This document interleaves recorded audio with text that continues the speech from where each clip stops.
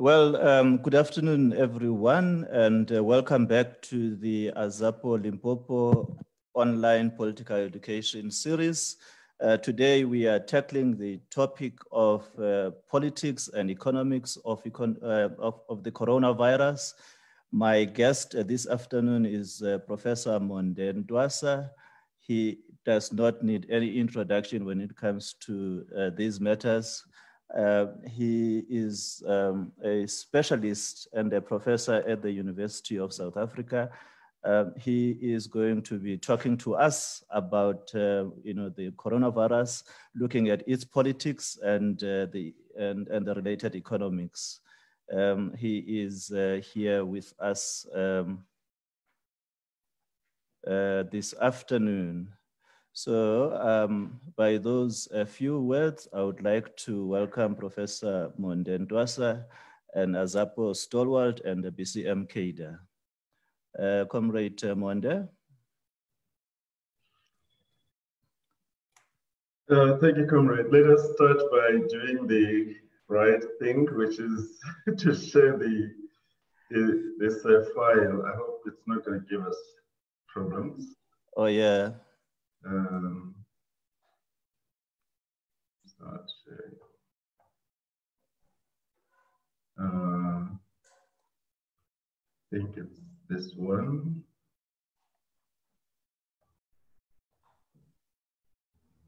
Okay, whilst he is setting up, just to alert you that we are live on Facebook on the AZAPO Limpopo Facebook platform, as well as the AZAPO Eastern Cape Facebook platform, and you will also find us on the National AZAPO platform. So all of those three platforms are available for you to engage with us. Can you see it? I can see your presentation there.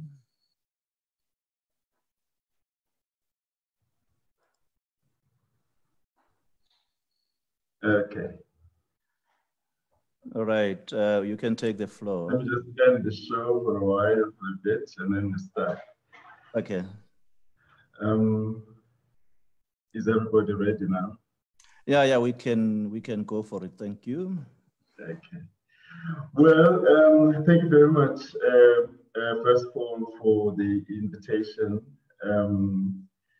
It's really not an invitation, just an invitation to me. It's an excellent opportunity for me to share ideas with people who are likely to consider them and not dismiss them outright because of like-mindedness.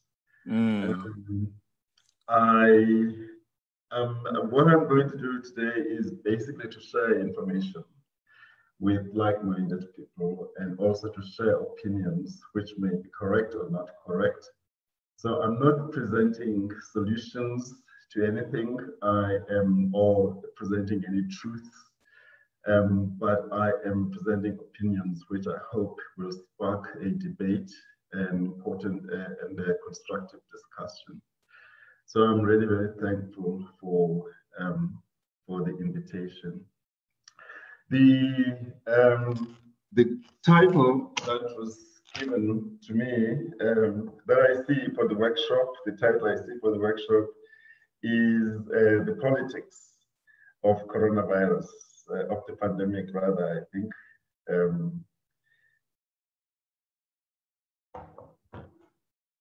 But I think what I'm going to do, that's why I'm giving it this title also, the virus itself and its social and political impact.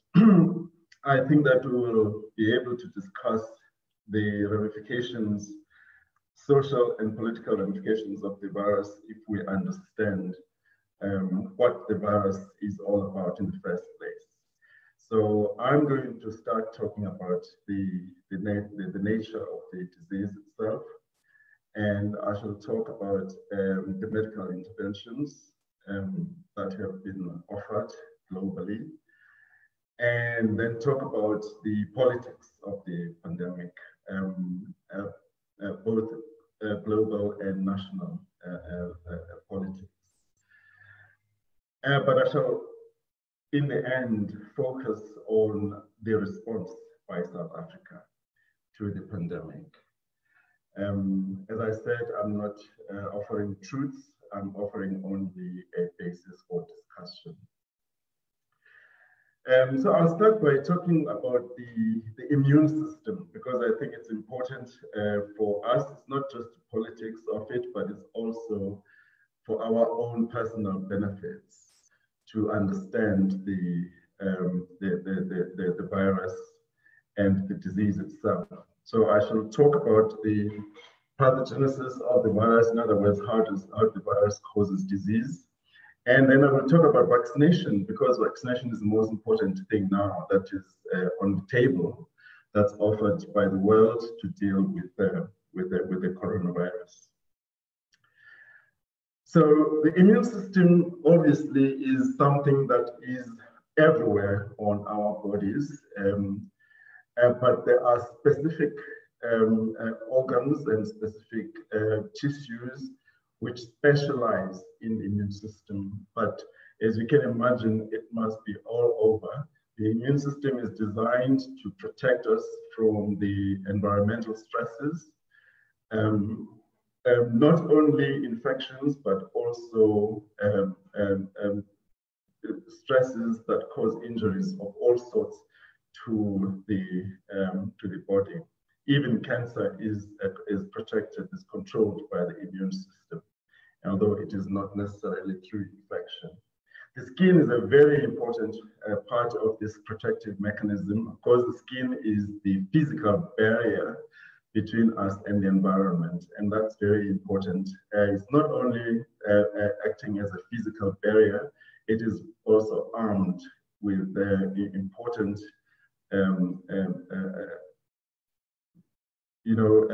apparatus, immune apparatus to protect us from infections. So as you can see here, all these what call organs and tissues that are indicated here are everywhere. The bone marrow is very important because this is where, this is basically the main factory of of all cells that are circulating in the blood. They all are in the bone marrow, and they're in the bone marrow in the earliest stages of development. So, for instance, all the immune cells, the white blood cells, different types of white blood cells circulating in our blood are in the bone marrow. Their ancestor is in the bone marrow. Their main progenitor is in the bone marrow. And it's just one cell, but that's where we can divide into different types of cells. So it's called stem cell. So the bone marrow is the seat of stem cells. And those stem cells will eventually end up in the blood as different types of, so the bone marrow is very important. That's why sometimes it is transplanted from patient to patient. The other important part of the immune system is the thymus. Thymus is right behind the sternum. Sternum, of course, is the middle of your chest. I don't know whether I can see the arrow here, but it's this white little thing here is the thymus gland. Thymus is important because this is where the maturation of T cells, the subtype of white cells, which is very important for killing organisms such as viruses and bacteria. Those T cells are also important for influencing the development of antibodies. The thymus is very important because it is largest in young people. And by the time you reach the age of 65, the thymus is almost gone, finished, can't see it. It shrunk. So people at that age, at the age of about 65 or so, have got a weaker immune system. And such people, in fact, cannot be helped effectively even by vaccination. So that's why I'm mentioning it's a very important organ, and that is why people at the late stages of their lives do not have a strong immune system because of this little thing here behind the sternum. The other part of the immune system that's very important is the mucous membranes. These mucous membranes, basically the epithelial tissues epithelial tissues are tissues that cover all cavities of the body. Your alimentary system from your mouth all the way is covered by epithelia. Your blood, what called, is in tubes, which are covered by epithelia. The air passages from your nostrils, as you can see here, all of that is epithelia. These tissues are very important because they form another barrier other than the skin that protects us from the environment. And they're particularly important because we inevitably have to introduce things into these epithelia because of our lives. For instance, we take food. The food is an environmental problem for the epithelial tissue, and it introduces things into our system. Epithelial tissue is important to make sure that whatever comes with the food does not end up in your circulation. So the epithelial tissues all over the body are armed with what called immediately acting immune machinery, which we shall talk about later. I'm mentioning this thing because it's important. If you notice this person here from the nostrils, that's where all of that that is a darker print there is epithelial tissue that goes all the way into the throat, and you can see it converges also with the mouth going down. This is the upper respiratory tract, in fact. And this is where the virus enters the body. This is the only known vehicle for viral entry to infect a person. And then it ends up obviously in the lower respiratory tract, which is the lungs. And this is important because that is why the wearing of masks is so important, because if you can prevent the virus from entering here, there is no way you're going to get infected. You won't be infected by it being in your mouth or in your anywhere in your body. If you can prevent it from entering your mouth and your nostrils, then you can't get sick of the virus, even if you are in an environment where it is. And it's also important to note this because it seems that the virus spends some time in the upper respiratory tract before it goes to the lower respiratory tract. Remember, it has about 14 days to cause a disease. So if you can prevent it at this stage, that is why the practice that indigenously people started doing ufuta or steaming was so important, because if you steam, first of all, the virus dies at 28 degrees, which is a temperature lower than the temperature that we use in the shower. So if the virus is in your skin, on your face, anywhere, when you shower, it should die, most of it.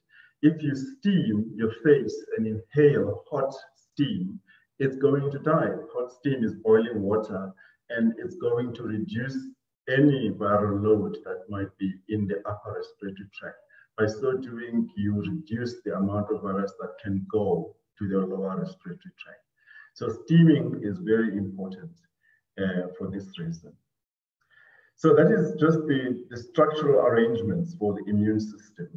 The immune system itself has two arms. There are two arms. One arm is called the innate immune system. The other one is called the adaptive immune system. The innate immune system is the immune system that kicks in immediately when you get an infection. And when you get infections, generally you find you get inflammation. And you can see that if for instance you get an infection on your skin, let's say on your hand, you will see there will be redness. Later, that redness will become whitish, and then it becomes purulent after that. So that is the immune system, basically the innate immune system. It acts immediately. You get an injury either by a pathogen or by physical injury. All the cells of the immune systems will be harnessed by the body and be drawn to that area. And that's what causes the redness, because cells have been attracted from other parts of the body to that area to cause what's called the inflammation there, which is the white blood cells, and also other red blood cells also get what called accumulated. And what happens during immune system is the production of local hormones, which directly attack the virus and also change your body. For instance, when you get an infection by a flu virus, as you know, you immediately get a fever. The fever is caused by the local hormones that are produced by your body, particularly the gamma interferon. It will raise the temperature of your body so that the virus will die. It raises as another mechanism to kill the viruses, because viruses cannot withstand high temperature. So all of that is harnessed by the innate immune system. It acts immediately and it's supposed to kill the virus. Later, you get what you call adaptive immune system. Now, innate immune system is fast, but it's not too specific. It does not distinguish between the types of viruses or the types of bacteria or the types of fungi, but it can distinguish whether it's a virus or a bacteria or a fungi. So it's got a limited specificity. Adaptive immunity is different because what it does is to give you specificity. It not only kills a virus, it kills a specific type of virus. It's very specific. And additionally, it has memory. So it can remember after a while. If you become healthy and a year or so later, or maybe a few months later, the virus attacks you again, the immune system this time will immediately act just almost like the innate immune system. It will faster. When it starts, when you get the infection for the first time, adaptive immunity takes about 2 weeks to develop. And but once it's there, it can stay longer. The innate immunity kicks in immediately, but it dies off later. But the two arms of the immune system work together. The innate immune system also influences the development of the adaptive immune system. I'm mentioning all of this because it's what is the basis of vaccination. So let's talk now about viruses themselves. How do they attack us? Viruses can attack us in different ways. They can attach on the membrane of the cell. So here we've got this big structure with the red line, which is the cell. Red line is the cell. And the virus is the thing with the black spikes around it. Those spikes are very important for the viruses. They are proteins, and the inner circle below those spikes is the covering of the virus. And this is important to know because this covering of the virus, that round circle, is basically fat. It's just lipids. That is why it is so easy to kill the virus by heating, because you can imagine if you hit the fat, it's going to melt and the virus will die. Inside that fat is the key part of the virus, which is the genome of the virus. That is the part that is really a problem for us. And if the virus is able to introduce that into the cells, then we cannot prevent it easily. So the virus uses these spikes, these black spikes there, to enter into the cells. And viruses can enter cells by attachment. They can attach to the cells using specific receptors. They can fuse with the membrane. The one that you see here is almost like a fusion. It's a fuse. It's fusing with the membrane. There's no particular receptors binding. Or they can inject the genetic material. The virus will be sitting outside. It just injects the genetic material, and that's it. So they've got various types, ways of entering cells. This particular virus, the coronavirus, uses the first type. The one uses receptors.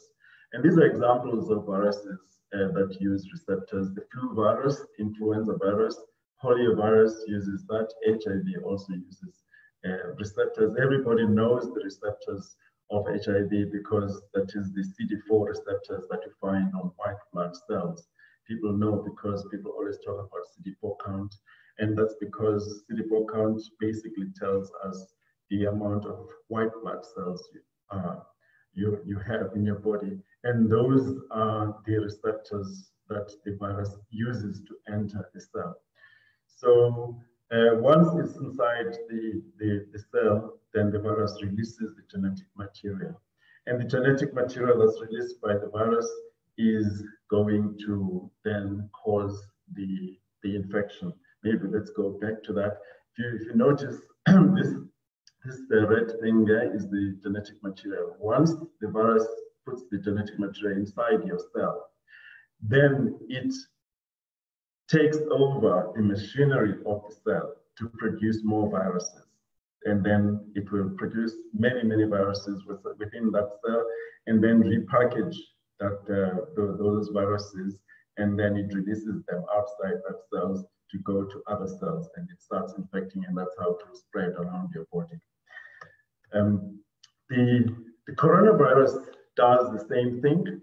The coronavirus has got this spike protein, which are these protrusions that you see, the red ones outside. These spike proteins, it uses to enter your cell. And the receptor for the coronavirus is called an ACE2 receptor. It's an interesting receptor because this receptor has been found to interact with nicotine.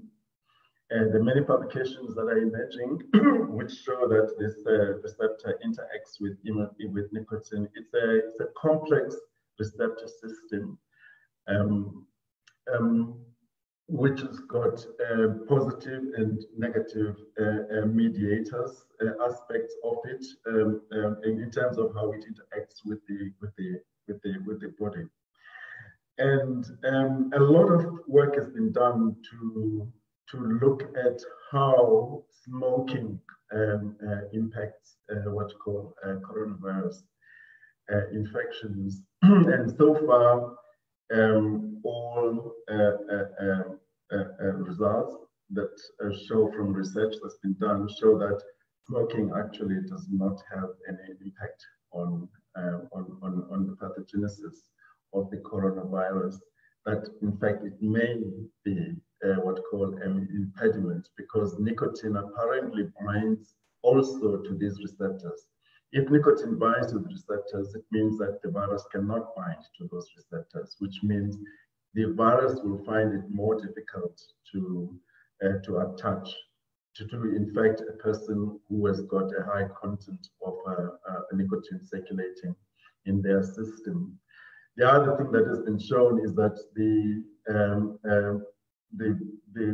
nicotine, now I'm talking about nicotine, not smoking, nicotine down-regulates this receptor system, so that our cells of smokers have got less activity of the ACE2 receptor, which could mean also that in those situations the virus could have. But this research at the moment should be taken with some caution, because majority of it comes from systematic reviews of papers, but some experimental evidence is also emerging. So it is interesting that smoking is regarded as one of the problems for infection in South Africa.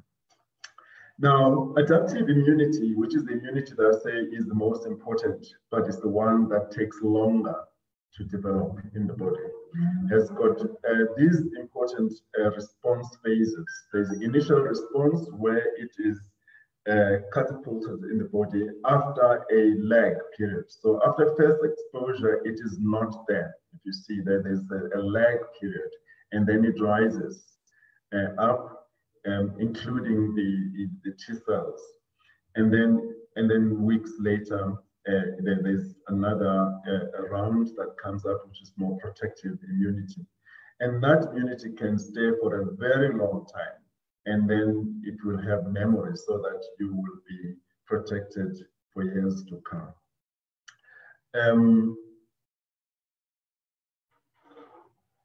And this slide shows here the different stages in terms of days.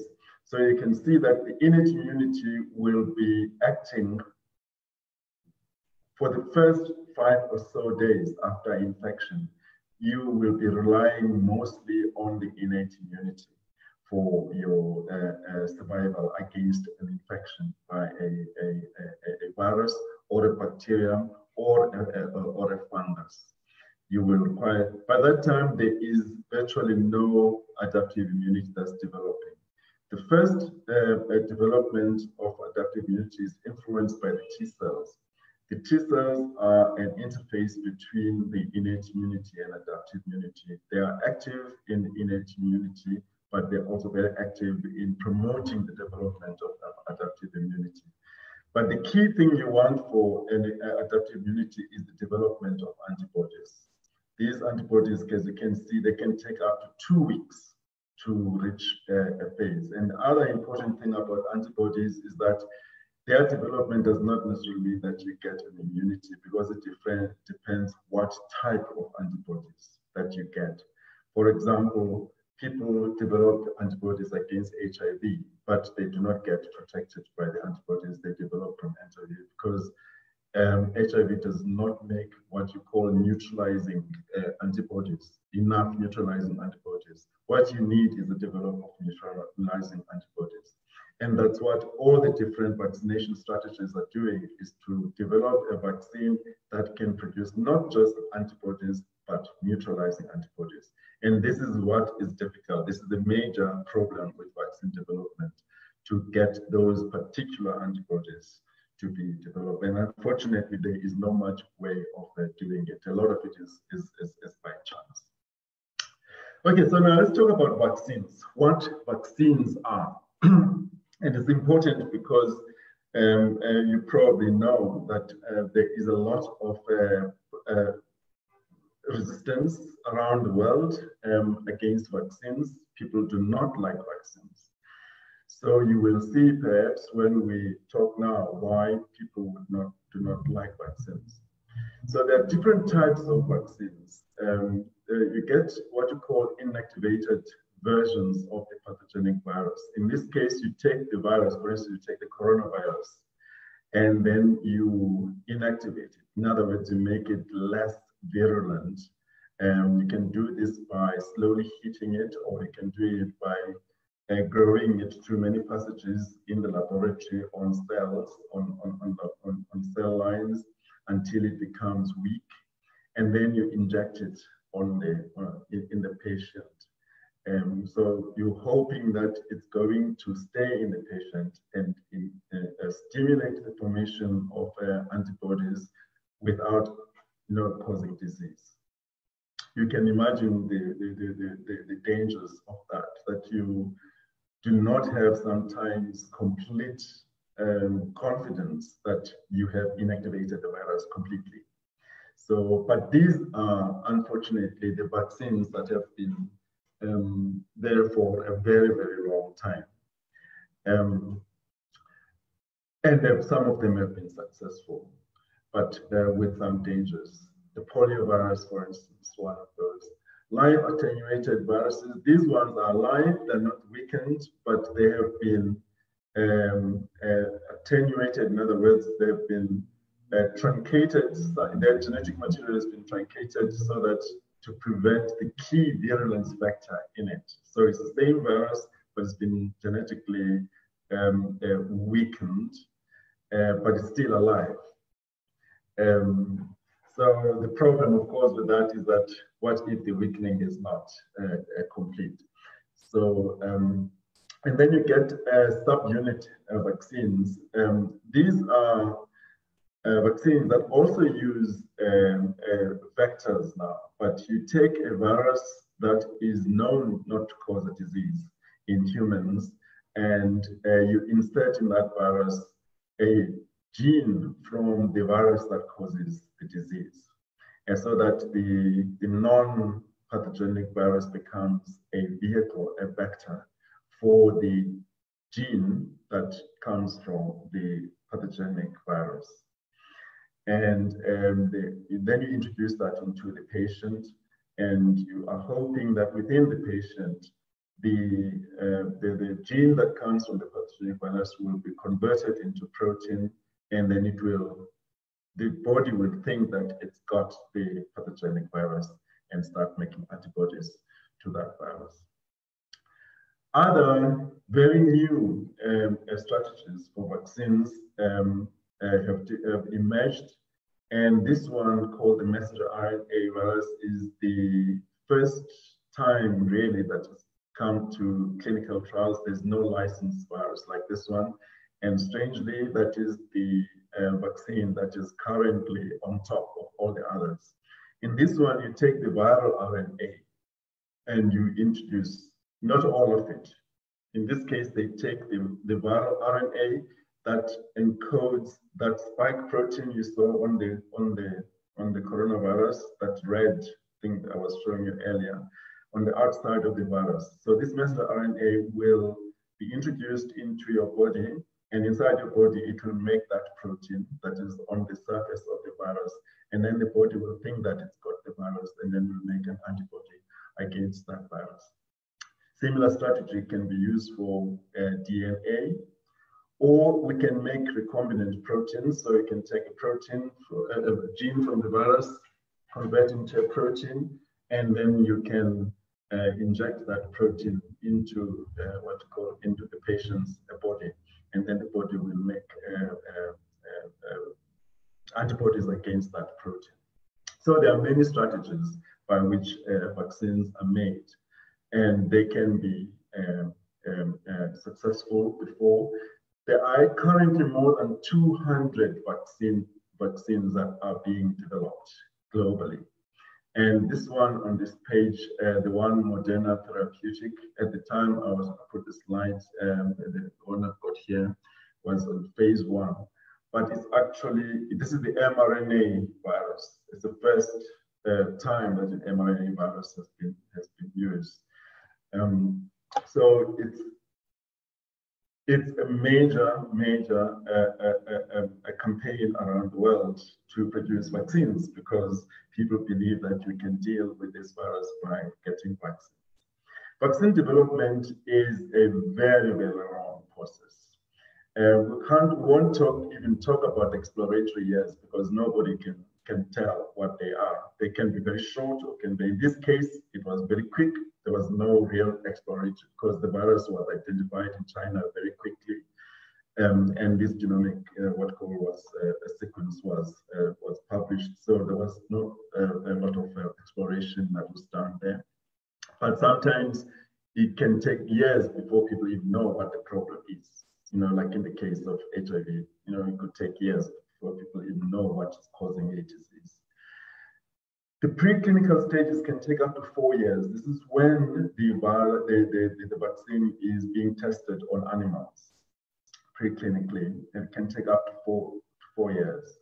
And then there are the clinical stages where the virus is tested on human beings. And the clinical stages have got key main 3 phases, 1, 2, and 3, but there can be more, because you can get 3A, you can get 2B, 2A and B, 3A, and so on. So this can be more, but these are the key phases, phase 1, 2, and 3. The main difference is what is being tested. The first thing that is tested will be safety of the virus on a small number of people. By the time it gets to the 3rd stage, we are talking about testing on thousands and thousands of people. And this can take up to 8 years.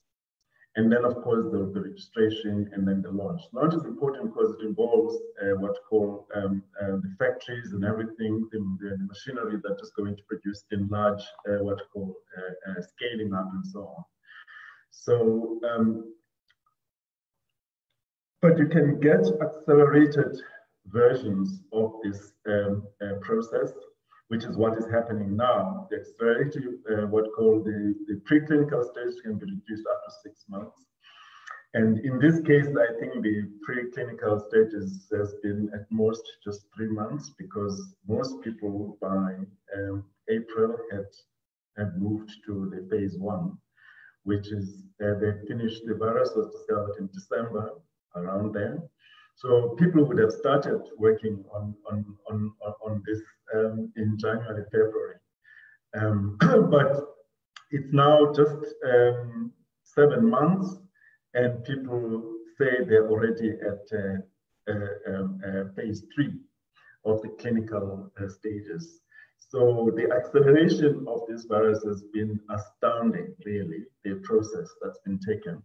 And I've been finding it quite strange that the Westerners are blaming the Russians for saying that they have already developed a virus, saying that they have not followed. But everybody has accelerated. In the West also, they have acceleration. Acceleration basically means that you continue to the next phase before you even get the results from the previous phase. So you can start the clinical stages even before you have completed the preclinical stages. That's how acceleration occurs. So, but obviously there's a lot of jealousy between the West and Russia, because there's nothing that Russia has done that is different from what the others are doing.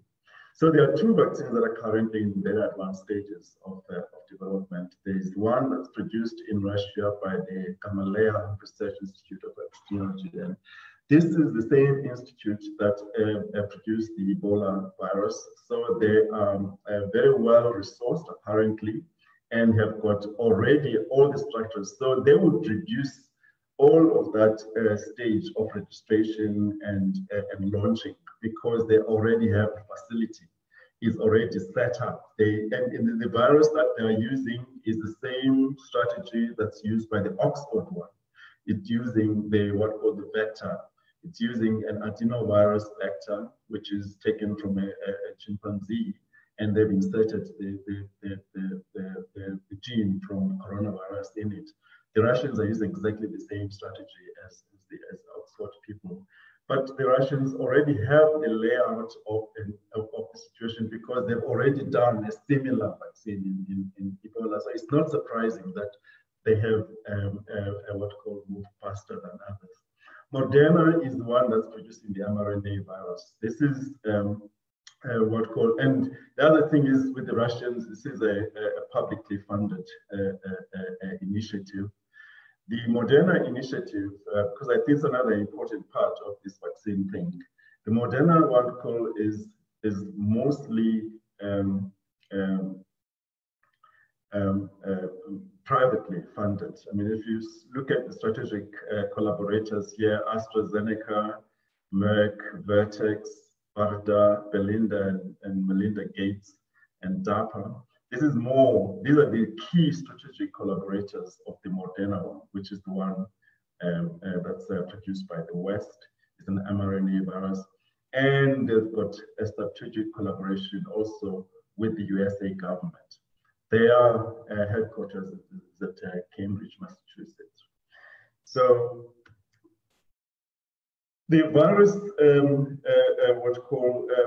production, like I say here, for COVID-19, the vaccine development is comparable to landing on the moon.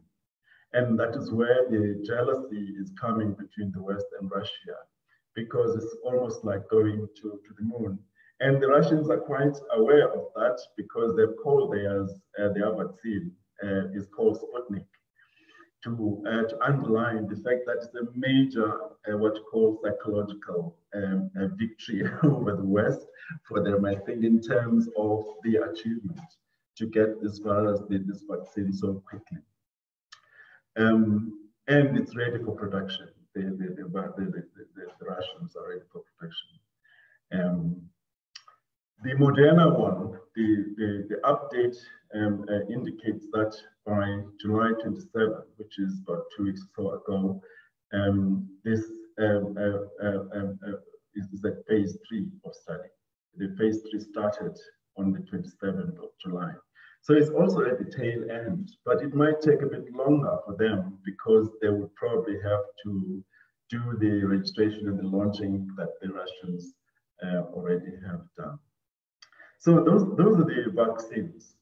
Now, we talk about the vaccine production itself as being the key thing about the vaccination, but the major problem is going to come at what is called vaccine nationalism. And I think for political parties, it's important to look at to watch this vaccine nationalism and how it impacts society. The one thing that you've already seen about the vaccine is its linkage to national prestige. Already you can see the competition between Russians and the West. But it's also about national security. The Russians, obviously, the first thing they've said they're going to do, their vaccine is geared toward protecting their people. That is their main priority. The West is having a problem. Yeah, like you see this article that comes from Science. Science, of course, is together with Nature, the science publications in the world. And this article appeared in July 28, talking about vaccine nationalism, which threatens global plan to distribute COVID-19. You probably already know that the British have already pre-ordered vaccine dosages, billions of it, from all the companies that are developing vaccines and showing promising results. America, as you have seen in the earlier slide, is already what you call with Moderna. So it's clear that when the vaccine becomes available and if it works, it's going to be available and competition for it is going to be important, and people are going to treat it for their national interest. So vaccine nationalism is the thing that comes with this vaccine production. Okay, so now let's look at the politics of the pandemic. And we start by looking at the global politics and the local politics. And then there's one part that at the end I'd like to talk about, the failure of the liberation movement in this pandemic. One thing that has been baffling everybody, and there is no real answer to it, is why the pandemic is not affecting Africans as it was expected. This article, as you can see, was published again in Science last week, trying to ponder. There's nobody who really knows why is this pandemic not affecting the Africans as everybody has expected. And as you can see in this article, there are many reasons that people are offering. It says although community transmission was reported in major African cities months ago, the predicted number of cities and deaths had not yet been observed. And this is something that we know very well here in Johannesburg, because even before the lockdown, infections were reported at Alexandra here in Johannesburg and in Khayelitsha. And the obvious fear was that within weeks we were going to see bodies falling off the street in Alexandra or Khayelitsha, because how were they going to prevent community transmission?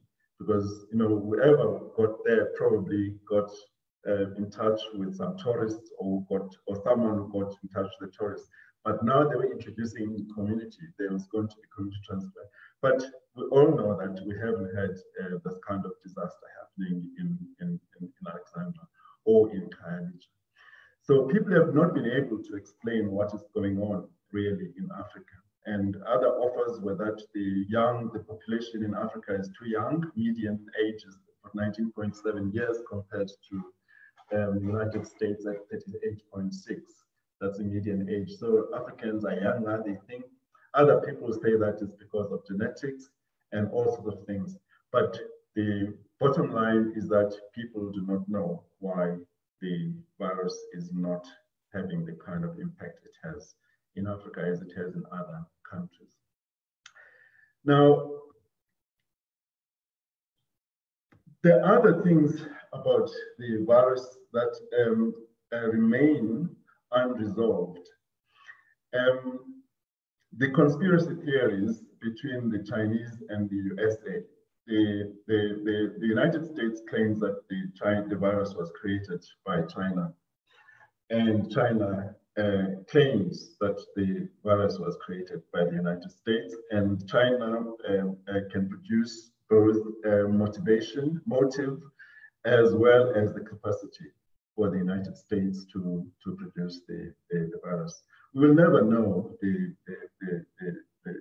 truth, most probably, but it is obviously something that both nations know, that there is technology to do anything these days. This paper that you see here, which was published in 2002, also in Science, shows that by 2002, we already have the technology, especially engineering technology. I'm talking about physical engineering, electrical engineering, and that kind of engineering, not biological engineering, was already available to produce a virus de novo without using a template. Usually a big, what's called genetic material like that of a virus like this, you would need a naturally occurring template to replicate it and produce another one.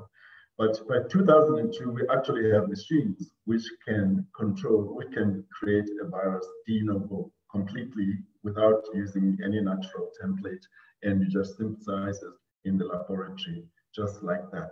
So the possibilities for creating biological weapons are quite advanced now, and both countries know that. So, but obviously, we are just a political tool. It's a conspiracy theories between the two of them. We do not know what the truths are because there are people that have got a serious problem. The key observation about the pandemic is that it is happening in the middle of a vicious economic warfare between the two nations, USA and China. And I think that is important because in spite of what everybody thinks or everybody says, that the major threat posed by this virus actually is not human health. But that is what everybody is saying. And everybody is expressing fears about the virus as a major threat against human health. Actually, if you look at it closely, you find that this virus has got a small dent on human health compared to what it's doing to economies. It's destroying economies and it's forcing the world to realign. And therefore, this pandemic, its aftermath is not going to be a health problem, it's going to be major shifts in geopolitics. You look at this report here, this is something in the United States, reporting thousands and thousands of people queuing in cars in Dallas, which is in Texas. I believe Texas is one of the richest, wealthiest states in America. These are people queuing for noodles and basic things. When you look at the queues of those cars, these are top-range cars. These are people driving in top-range cars to queue for basic food like rice in Texas. So the pandemic has exposed a lot of things in the world. It has exposed the fallacy of the notion of democracy in America because it displayed very clearly the structural exclusion of Black Americans from the economy of the United States of America. And that was done so well by this virus, it's undeniable. Even them, they cannot deny. They are pretending to be what you call finding or committed to finding solutions to it. We all know it's not going to happen.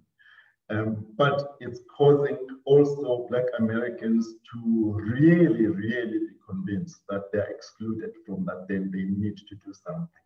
So they are talking about reparations, specific what you call land restitution.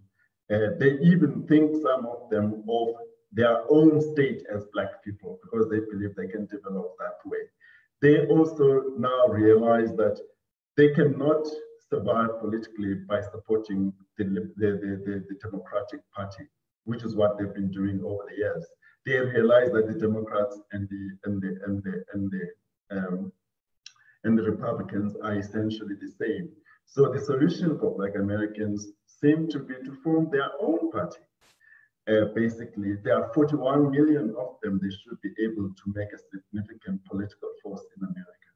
So it is changing because that has been exposed completely. Also, the fragilities that were hidden of the so-called first world nations were exposed.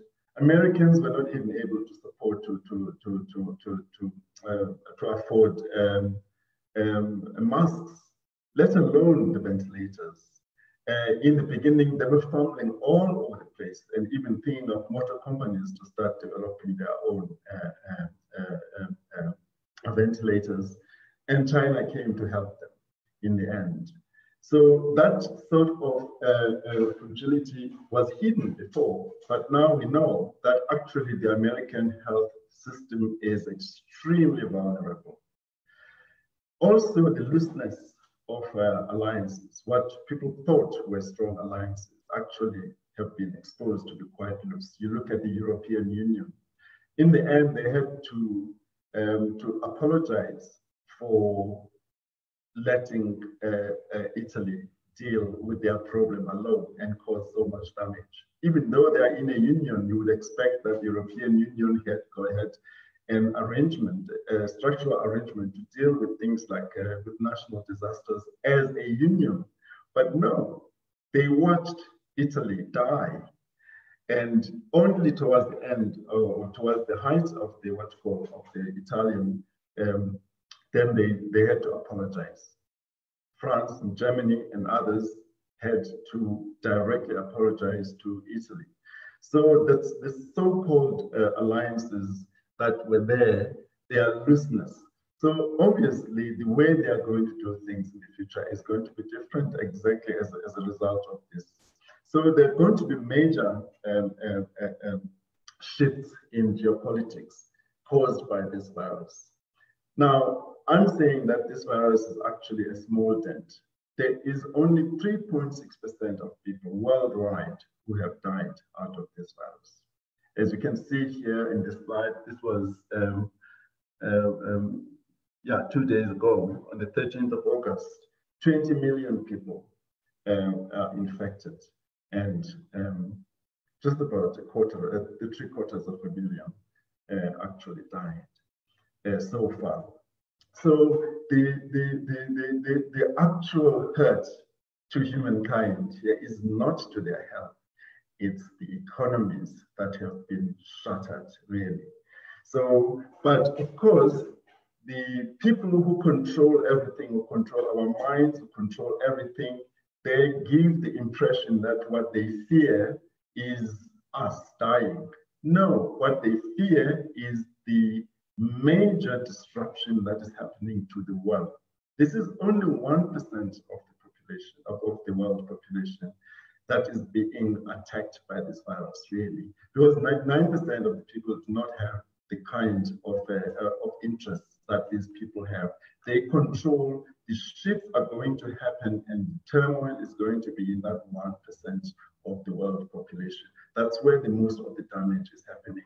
Of course, capitalists will never say that we are worried about the loss of our profits. They're going to say we are worried about the loss of jobs.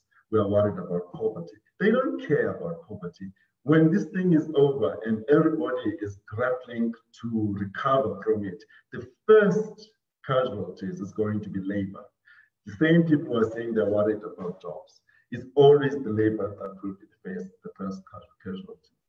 We look at this again. It's published in 2 days on the 7th of August in Science, showing the damage that's been caused by the virus, the infections.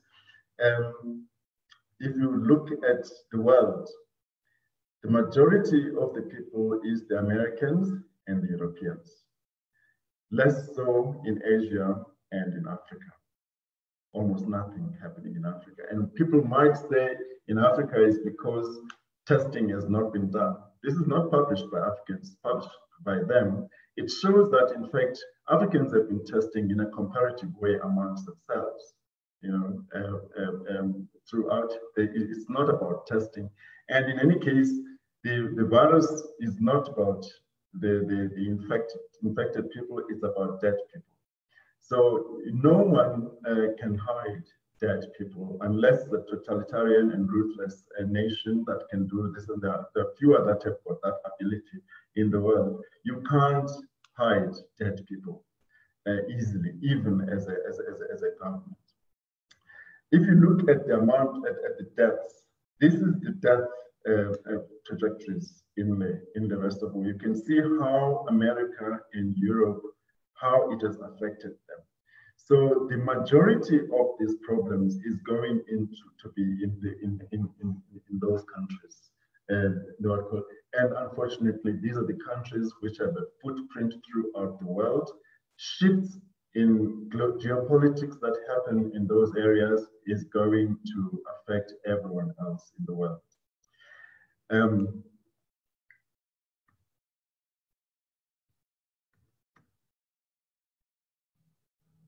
And we now look also at the same time at the situation in America. America at the moment is in debt up to the tune of 26 trillion. And these are people who are printing paper money recently, 3 trillion to boost business. And we know that the business that they were boosting is the top one, is not the bottom one. And you can see that the historical debt of America now, the gray one, if you look here, is higher than what it was during the First World War, by far, and is projected to increase. We all know what that means. If America goes broke, America has got a huge military footprint throughout the world. It's already have debt, but it pretends like it does not have debt. It's giving aid to everybody, dropping food parcels from the sky into African soil. But they have a debt. Why are they managing to do this? Because of their superior military power. Now, the industries that have been affected a lot by this, the report that comes from them, obviously, is the airlines, gaming, leisure, tourism, the automobile industry, as well as oil. We know also that oil in America was at some stage dropped to below a cent at some stage. I don't know what was happening at the time. It was something in the Middle East. So these are very important industries that have been affected. They are going to shift a lot of social order. Can move fast on that. So the data that I've been showing you now, information we're showing now, shows that what is going to happen as a result of the pandemic, besides the threat that is perceived against human health, is actually social order. That is where the dent is going to happen. USA is a well-armed bully. And at the same time, it has lost credibility as a world leader people who believe that it was a reliable world leader. Fewer people, even their allies in Europe, are starting to doubt that USA can be trusted. And this pandemic actually reinforced that status. The shambles of the way in which the shambolic way that they are managing it, America, shows people that they really can't rely on the intelligence of the United States anymore. The shift in alliances is already occurring. We can see what happened as soon as the pandemic started and everything. Iran had the confidence to send oil to Venezuela. Both countries are under sanctions by America, but they already showed that they will use that time to maneuver.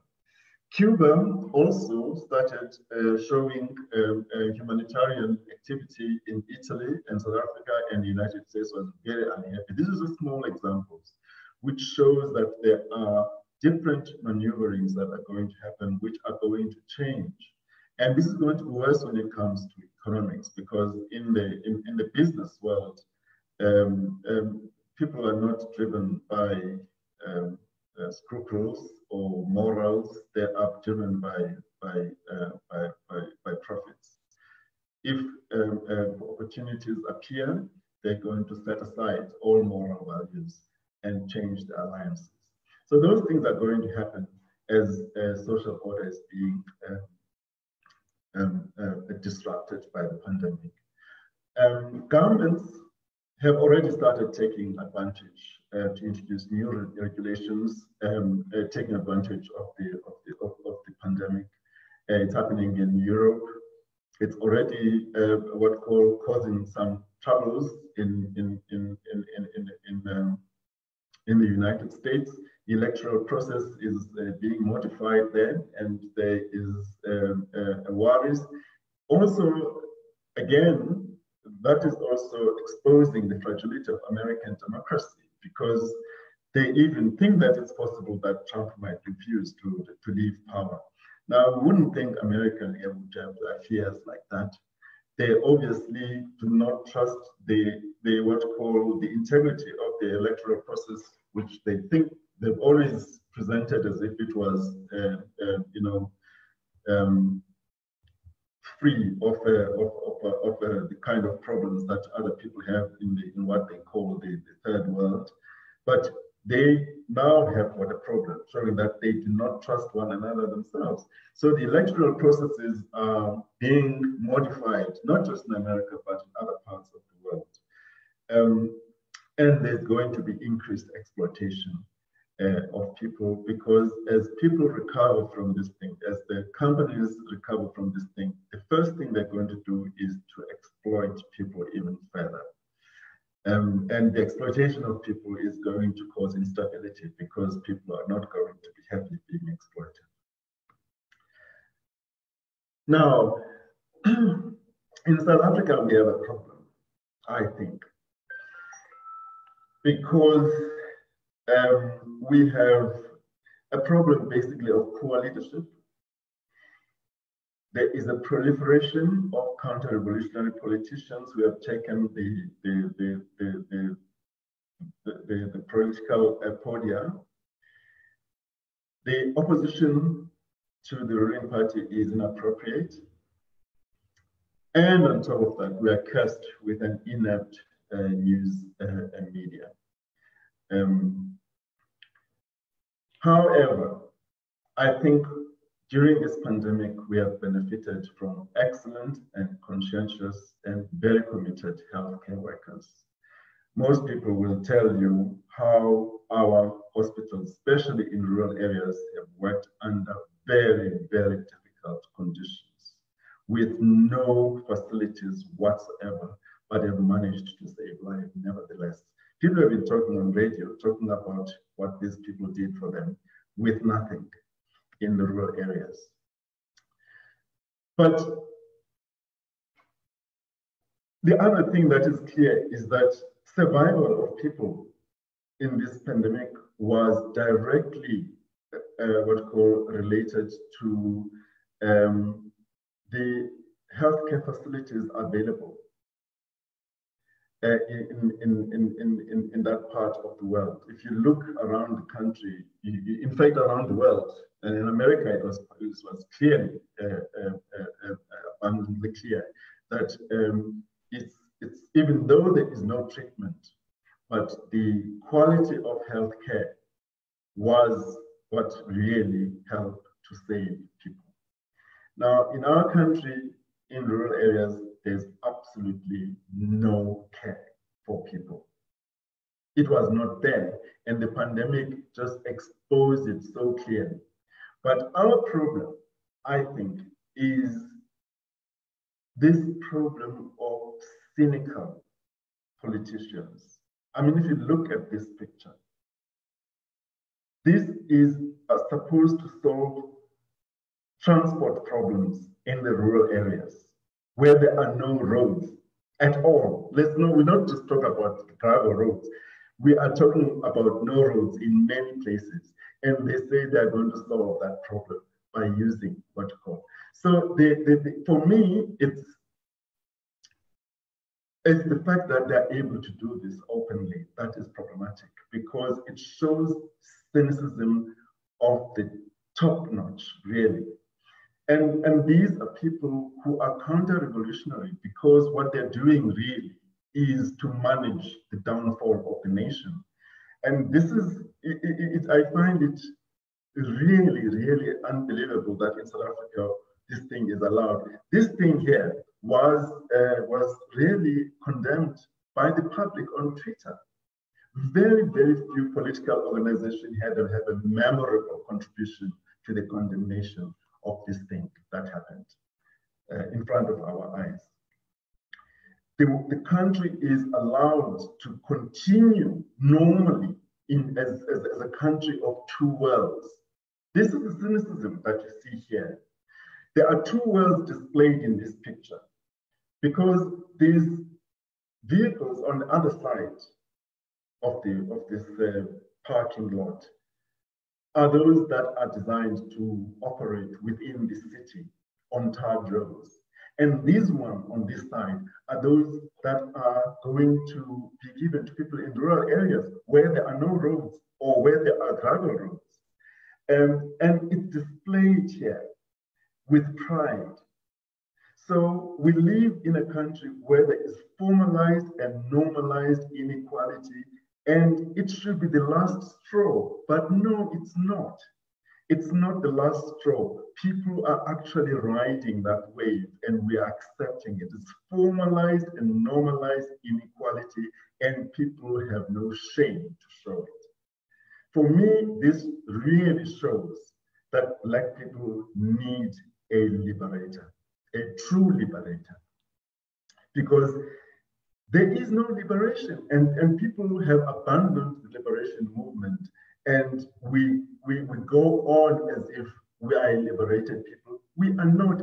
This, to me, displays so abundantly clear that Black people are still under the yoke of oppression that they were in during apartheid time. And without a liberation movement, parliamentary politics is not going to help this. This is a situation in the country at the moment. This is a numbers, these are raw numbers of people who have died. And it's interesting that Eastern Cape has got this what called a trajectory of why in the Eastern Cape there are so many people dying. You compare the Eastern Cape with the Gauteng province. Now, Gauteng has got double the number of people in the Western Cape. And it's only started rising. The numbers started, these are raw numbers, by the way. They don't mean anything much. They just mean more people are dying. On the 18th of July, this is when what's called the graph started to go steeply. In other parts of the country, so the regions that are really affected by this pandemic are the what called Cape Town, Gauteng, Eastern Cape, and KwaZulu-Natal. The other regions are not so affected thus far. For some reason, the start of what you call the infection rates have been rising differently in different parts of the country. I do not know. I think that is probably related to the fact that the testing was done by identifying hotspots. So maybe in those places where the death rates are emerging now, or the number of positive cases are emerging, are those that were done late. So now we're looking at death rate, not at raw numbers now, in the death rate. The death rate globally in the parts that were mostly affected, like Italy, Germany, UK, America, Brazil, all those places, the death rate has been 5 to 6%. The national death rate in South Africa started at when I started collecting the data, it was at 2.1%. And went down to about 1.3% in the end. So the death rate in South Africa has been what is expected of this virus. It was right at the beginning, the death rate was worked up to between 1.7 and 3%. What's interesting is that in the country, Cape Town has got the highest death rate. And I've been asking many people why. What is so? Because this death rate is directly connected with the facility, the healthcare delivery in those areas. Cape Town is supposed to have very, very good what you call healthcare infrastructure, but people in Cape Town are dying double the time that they are dying elsewhere in the country. The gray what you call is Gauteng. Gauteng has been having a death rate of 0.7% for the majority of the time. 0.7. It's only around the after the 21st of July that Gauteng started getting to 1%, which is now about 1.4% or so. So even though they're great numbers, Gauteng has got the highest number of infections and it's got the highest number of positive people, but it's got the smallest, comparatively speaking, number of people who have died from it. It's got twice as less as what you call as Cape Town. What is happening in Cape Town? I do not know. In the Eastern Cape, it's clear what is happening. Eastern Cape is a neglected province. Nobody cares what's happening in the Eastern Cape. Besides the corruption that is adding to that, it has always been a neglected province. And that is being exposed now. It shows very, very clearly. And what is interesting is to look at these trends and compare them with the decisions that have been taken by the government. This is now the provincial district I showed you earlier. This is the national death rate. This shows that I started collecting this data on the 13th of June. By the 11th of June, the trend, the death rate was really going down at the time, which means the number of infected people was increasing, but the number of dying people was low. And then, of course, this was around the 14, 15 there. That was where the second alcohol ban happened. And it shows here that there was an increase in the death rate. But this increase is not an accurate one, because it's showing basically that the infection rate was going down. The number of positive people was lower, because when I look at the raw figures, the number of dying people basically stays the same.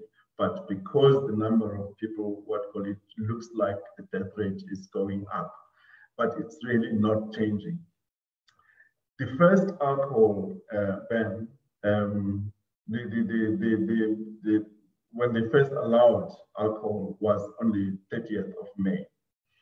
31st of May, which was before, 2 weeks before this data here that I'm showing. And it shows that the infection rate basically was increasing at the time. So people talk about the alcohol home use, the alcohol the release of alcohol in level 3. I don't think would have caused an increase in infections, but what it would have caused would be a burden on the hospitals. And I think the government also says that, the burden on the hospitals, because the hospitals' arrangements were very, very weak. And if you look at Eastern Cape, it was 2 weeks after the ban of alcohol that this really sharp rise of dying people occurred on the 21st. And this was the time when Zweli also, or he went to the Eastern Cape on the 22nd, I think.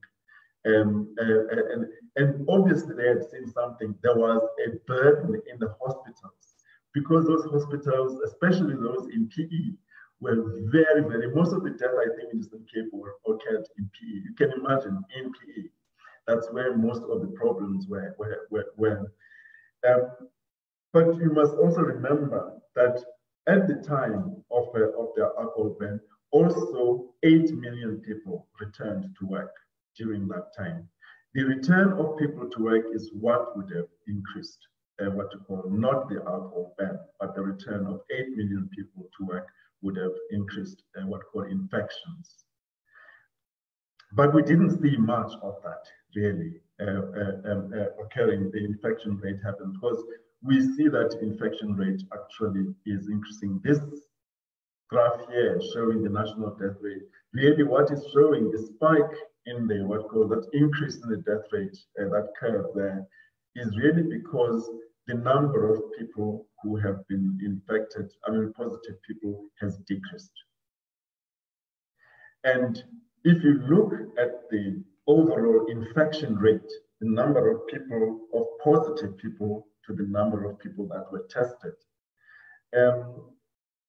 since I started on the 13th of January, rose, and it seems to me that it's now coming to a plateau. With so-called flattening. So we reached it at least by now. So I think it was reasonable for me. Now I saw NUMSA is querying some of the data. I do not think that the data collected in South Africa are unreliable. I don't think so at all.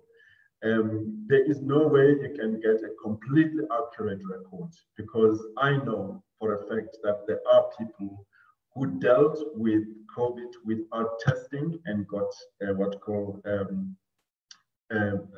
healthy. They dealt with it, they didn't go for testing, and they treated it and they recovered from it. So there are many people who were never tested, but who got it and then became healthy and did not die.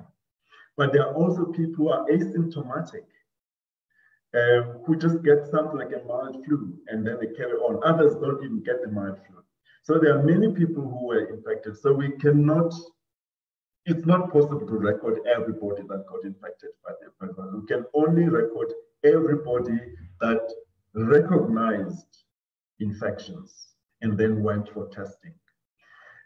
But in terms of the infection rate, in South Africa, it's what is expected, 1.7 to about 3%. That is the infection rate that we see here in South Africa. The death rate is 1.7 to 1.3, which is what was expected of this virus because of its nature. It's similar to the other coronaviruses. So I do not think that there's been manipulation of the data. But the manipulation of the data is queried because what was expected by scientists has not happened. I think that is the main problem. So I thought I should end by talking about this because it bothers me a lot. That the political situation in South Africa is really, really troubling, because the dominant force is that from counter-revolutionary politicians. And I'm saying counter-revolutionary politicians because these are people who are working in complete diametrically opposite to what the liberation was about. The role of imperialists in South Africa is astounding.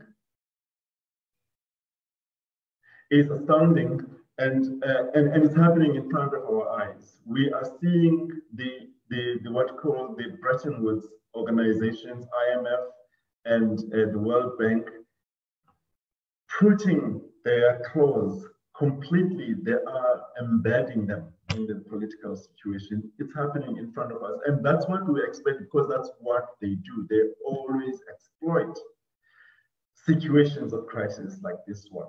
Those organizations, that is their way of, that's how they do things.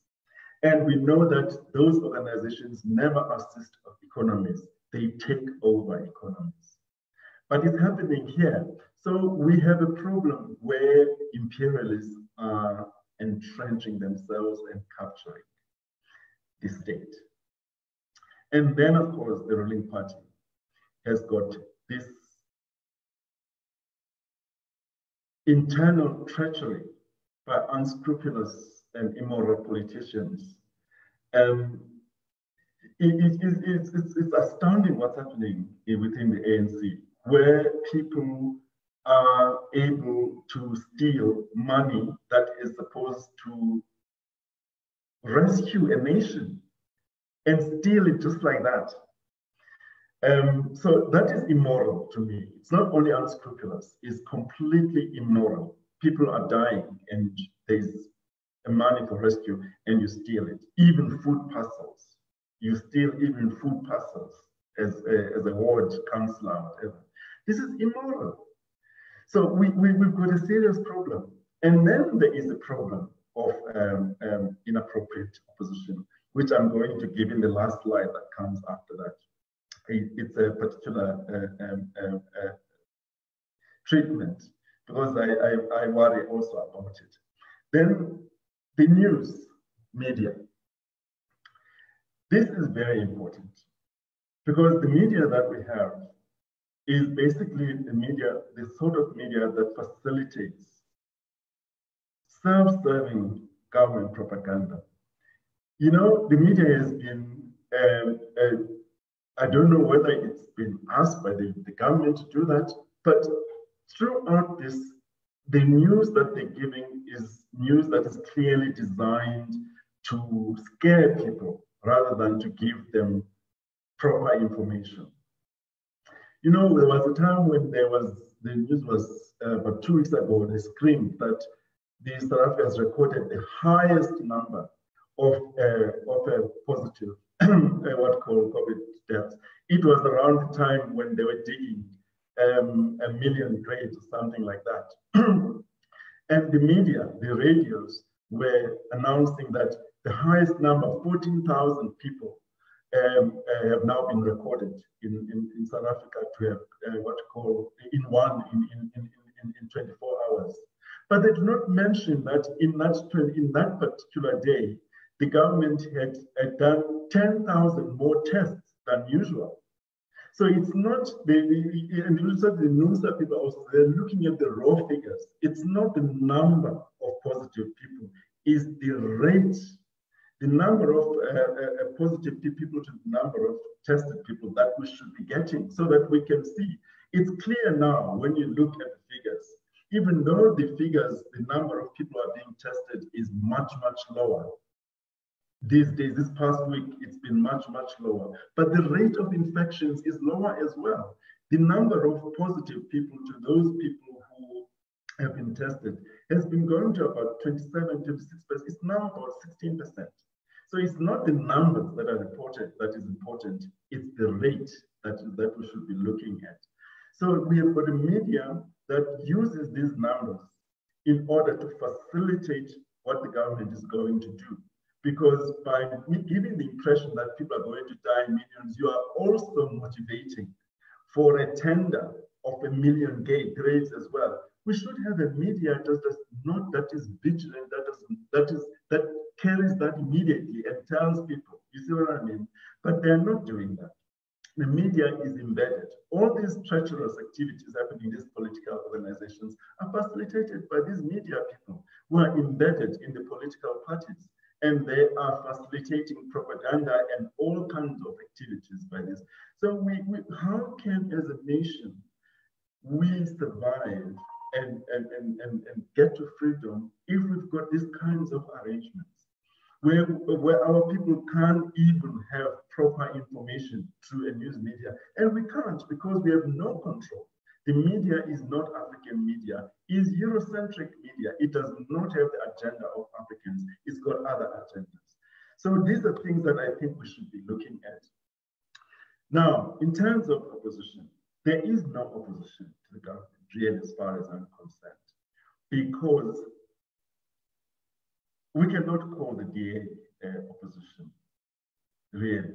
And we cannot call EFF opposition because it's just another version of the ANC. So we have got a problem. When we do not have an opposition, we have a problem, because then we do not ask the correct question. There is intellectual dearth. The correct questions are not asked. And if you don't ask the correct questions, we can never sort out the problems. Take, for example, the situation of Marikana. Marikana was a demonstration of a dangerous partnership between the state and capital. That was the core problem. It was a phenomenon where the state and capital are in intimate partnership. Now in South Africa, that kind of partnership must be a dodgy partnership, because the state and capital in South Africa at the moment should have divergent interests. The state here has got the responsibility of liberating people. The capital has got the responsibility of making a profit. The state does not have control of the capital. So if they agree, then it means there's something wrong. It means there's something wrong because we have not taken over the economy. People who control the economy do not have the same interest as the state. So if there is a partnership there, then there is a problem. But what did the South Africans do? They are focusing, as we always do. We're always focusing on the isolated thing. We focused on Ramaphosa. It does not matter. Ramaphosa does not matter, because he's just an isolated tool within this big arrangement. The key problem is the intimate partnership between the state and capital. And you can remove Ramaphosa, there will be another person, and that relationship will stay. So what we should be doing is to say, how do we solve this problem of the state and capital? Two sectors or forces which have got divergent interests. How can they be in intimate partnership? But what happened there showed that there is that kind of intimate partnership, that in 10 minutes, they were able to kill 34 million South Africans. And South Africans, after that, just looked and we focused on Ramaphosa as usual, which is another something that organization, if there was real liberation movement in opposition, we should have actually stopped the government from this thing of commissions. If you remember, this phenomenon of commissions, which I think is peculiar to South Africans only, is something that apartheid was doing. Each time they wanted to hide information, they would put what called a commission. So the same thing happened with Marikana. The commission takes a long time. People are allowed to vent whatever, and in the end, there's an executive summary and the ceremony to give a report to the president, the same president in this case who was the problem. So we have that problem because we don't ask the correct questions. Same thing is happening with distortion of the land question. Every problem that we have as a people, I'm talking about Black people, if the problem that we have there can be traced, every problem, including the turmoil in our social organization, the turmoil within the family unit, is caused by the absence of land, by the fact that we don't have control of land. But we are allowing the ANC and other people to reduce land to something to be tilled, something to cultivate. No, land is not about life. Land is about identity. It's where we have the ability for self-determination as a people and to do things and organize ourselves the way that suits us according to our cultures. But we do not have that. So everything that we have that is a problem can be traced back to land. So this thing of how the land is being distorted, what the land question is being distorted, is because there is no intellectual voice that's really doing that. And these parties, this opposition that is there, cannot do this. They cannot, because they never understood the land question in the first place. So I'm saying that this is a problem that I wish could be corrected. A proper opposition to this ruling party, because without that, I think we are doomed as a people. The last thing I want to talk about is the fact that we are a defeated people, Black people all over the world. And we are defeated people psychologically. And this, you can see it, and most of it has been achieved by the oppressors through gaslighting.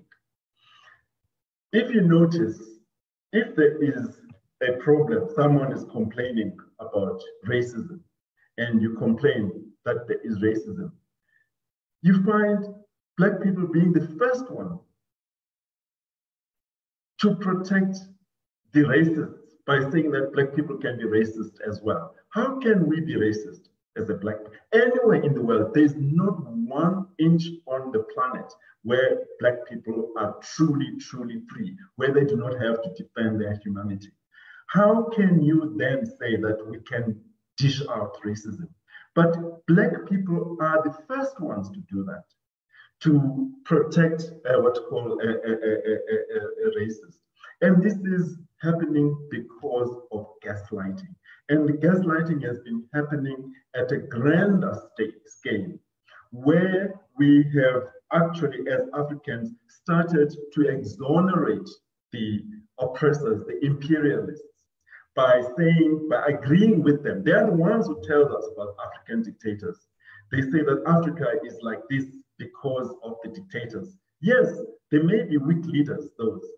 But we must remember that when these people, the West says that they are dictators, they just want money, they just want wealth, as if all they did was to offer them money in order to cause the havoc they are causing in Africa. No, that's not. They first bring the gun and they say, if you don't do it, then if you don't take the money, then you get the gun.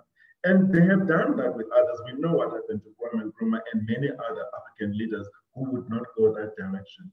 So, but what we do also as Africans, we have also fallen into the trap of blaming the ills of Africa on African dictators, thereby exonerating the oppressors. And yet the oppressor, the imperialists, the colonizers have not left Africa, but we are exonerating them by focusing on dictators. I'm not saying that we should not talk about the dictators and condemn them, but we should not, in doing so, exonerate the people, because they are still here. They are still causing problems. They are sitting behind. What we see in South Africa, gaslighting also is happening. We're looking at the Black people who are destroying state enterprises, Eskom and all these things. And white people say that this is black corruption. But if you look closely in all these situations, there are white people at the core of it. But we have ourselves now started to say that the problem is that black people are just poor, and we're exonerating. I mean, white people still sitting on our necks in this country. But we do not see that. We do not see that because they have actually gaslighted for years and years and years. And I think in order to come out of that, we need really, really brave people who will be able to get out of the norms and be able to say it and call a spade, and get us free again, because mentally or psychologically, we are a defeated people. We are not going to win the struggle if we stay like that. Without brave leaders, we're just not going to manage it. Thank you. I'm sorry if I took too long, guys. That was Wow. What an impressive, inspiring, educational, and informative and empowering presentation. Thanks, Comrade Monde. I just want to say to everybody that if you have any further questions or issues that you want to raise, you are more than welcome to engage with Comrade Monde on Twitter at Monde Ntwasa. That's his Twitter handle, so that if some of your questions have not been answered through this presentation, you may engage with him there. But it was quite eye-opening, and a lot has been shared this afternoon. And I don't think that we will have the time to engage with all of the issues that have been presented today, and a lot has been clarified. So thanks for the inspiring presentation, Tawa. Just in terms of a few questions that I may pose to you, some of the conspiracy issues that tend to come up. The first one is the 5G thing. Is there any relation to 5G, the development of the virus, to the 5G technology? Because I've seen and heard a lot of people ascribing the development of the virus to the economic warfare about 5G between China and the USA. Your comment on that? What called the things that were circulated at the beginning of this pandemic about 5G we're trying to link the 5G to say that there's no virus, there's 5G. That one I want to completely, reject completely. It's just not true. The virus is there, there's no doubt about it. And we cannot say the disease, the coronavirus, the COVID-19 is caused by 5G. So because that's what some of those things were saying that were circulated. But the economic warfare, between China and the US is real. And, pandemics have always been happening during the time of warfare, or have been going parallel with warfare. The past, if you remember, the one 1918 was during the First World War, and one before that was another European war. So, but this time is no physical war, military war. But it's happening at the height of an economic warfare between the USA and North Korea. That one is real. And 5G is very powerful in terms of penetrating the cyberspace of other countries. And China has already taken that space and is proliferating, it's expanding it around the world. And that one is real. But to connect it to COVID, I don't think so. But COVID definitely is exacerbated. Its impact is exacerbated by the economic warfare between the US, and China. But the direct, what you call in the disease, I don't think so. All right. Just in terms of, the receptors of the different species of people that we have, is it true that the manner in which we receive the virus as, the dark-skinned or this darker hue is different to, the other Europeans and Asian people? No, okay. So the genetic differences that were some people were speculating were based on vitamin D. Mm. And vitamin D is supporting the innate immune system. And it is known that Black people have got are not stronger than white people in terms of manufacturing vitamin D because of melanin, and therefore this was speculation that they might have a more susceptible. So people were saying that Black people are probably dying more in America because of less vitamin D. I don't really agree with that, because even though we may have less ability as because of our darker skin to make vitamin D, you get vitamin D through food stuff, through other things as well, and you can buy it. So I mean, and those people were saying that were those people really who were trying to remove the social aspect of the death of Black people, the political aspect of it, and saying that no, let's blame what called their genetics instead of blaming. The Black people in America were dying because they're excluded from the economy. There was racism that was also occurring, where in some cases it was on CNN, where someone wanted to be tested and they were not tested because they were Black. You see what I mean? Yeah. So people would use those things in order to support their narratives. No, great. The other thing that some of us have been interested in is around the fact that we have not had different perspectives and different narratives to what is in the mainstream. Probably because we have been lacking the voice of what I call the patriotic scientists.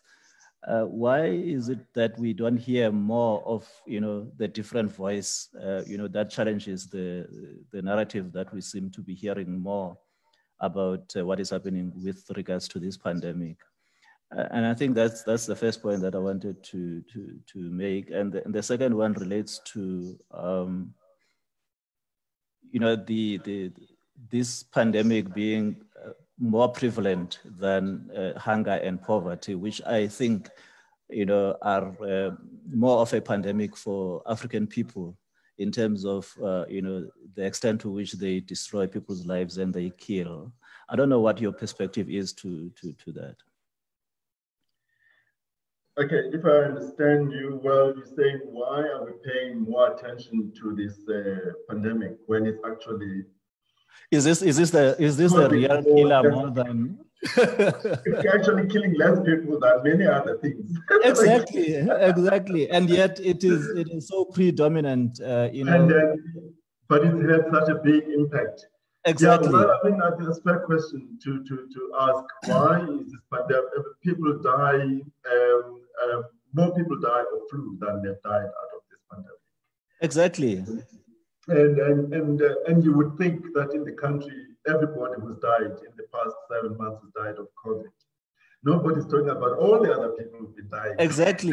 That is my issue, because people have been dying left, right, and what I've heard, I mean, from the beginning of this pandemic, that other diseases are more killers than this coronavirus, and yet we are occupied and preoccupied by it, and we close down the economy just so that we can respond to it. And even when we close down the economy, we didn't see much. Well, I think what you should, I don't know if you realize what I was saying. when I was telling you about this pandemic is not about you or me. It's not about us, really. But it's presented by the powerful as if it is.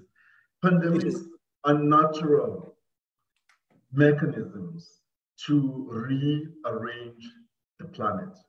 That's what it has happened in all the pandemics. They have changed the planet. There are natural mechanisms by which the planet has been changed. This pandemic manages to do that because it's one of many coronaviruses, right?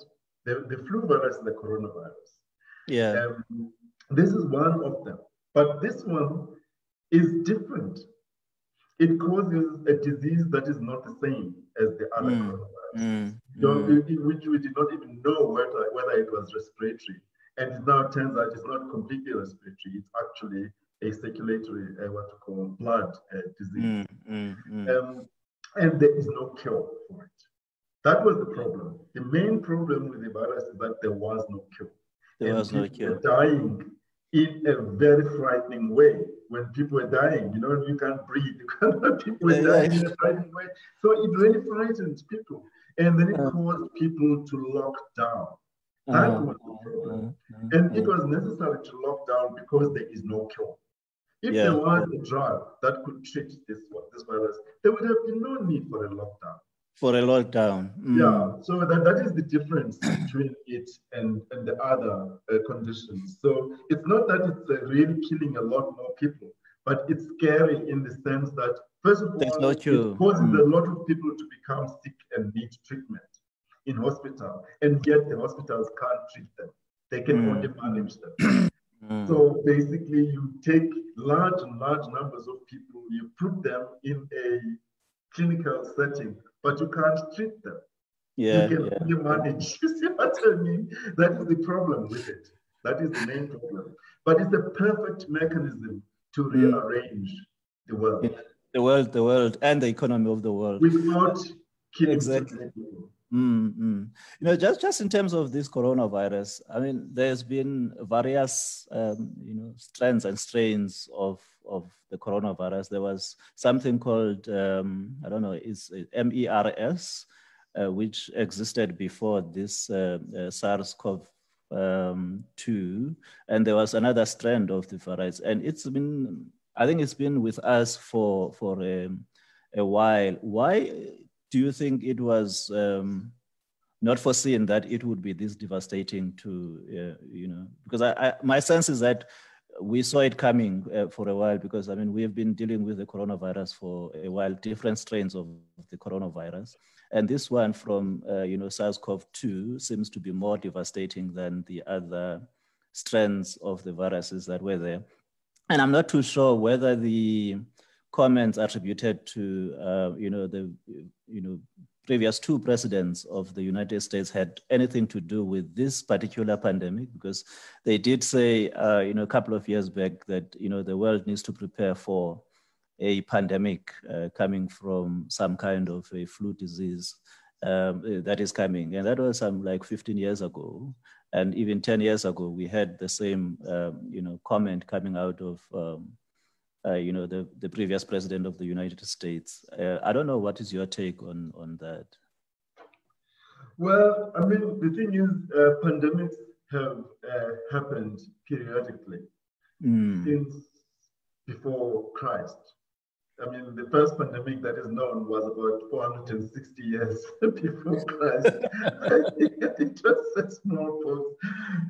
So all nations know that at some stage, a pandemic will come, and sometimes it's global, and therefore people need to prepare for them. Yeah. So I think many people were asking the question largely because of some of these conspiracies that, okay, if the Americans are saying there is this pandemic, they are likely to be the creators of the virus, so that they can attack. Oh yes, yeah. I mean, and it's quite possible that they may well be. I mean, nobody really knows, but it's also not surprising if people plan for a pandemic, because it means that you have to look at your healthcare situation, and this pandemic has shown that very well. that you can have. But the thing is, this time there was so many things that encouraged what people call conspiracy. I don't like the word conspiracy theory because sometimes it is used to stifle criticism of things by quickly calling people conspiracy theorists. but there are many reasons why people would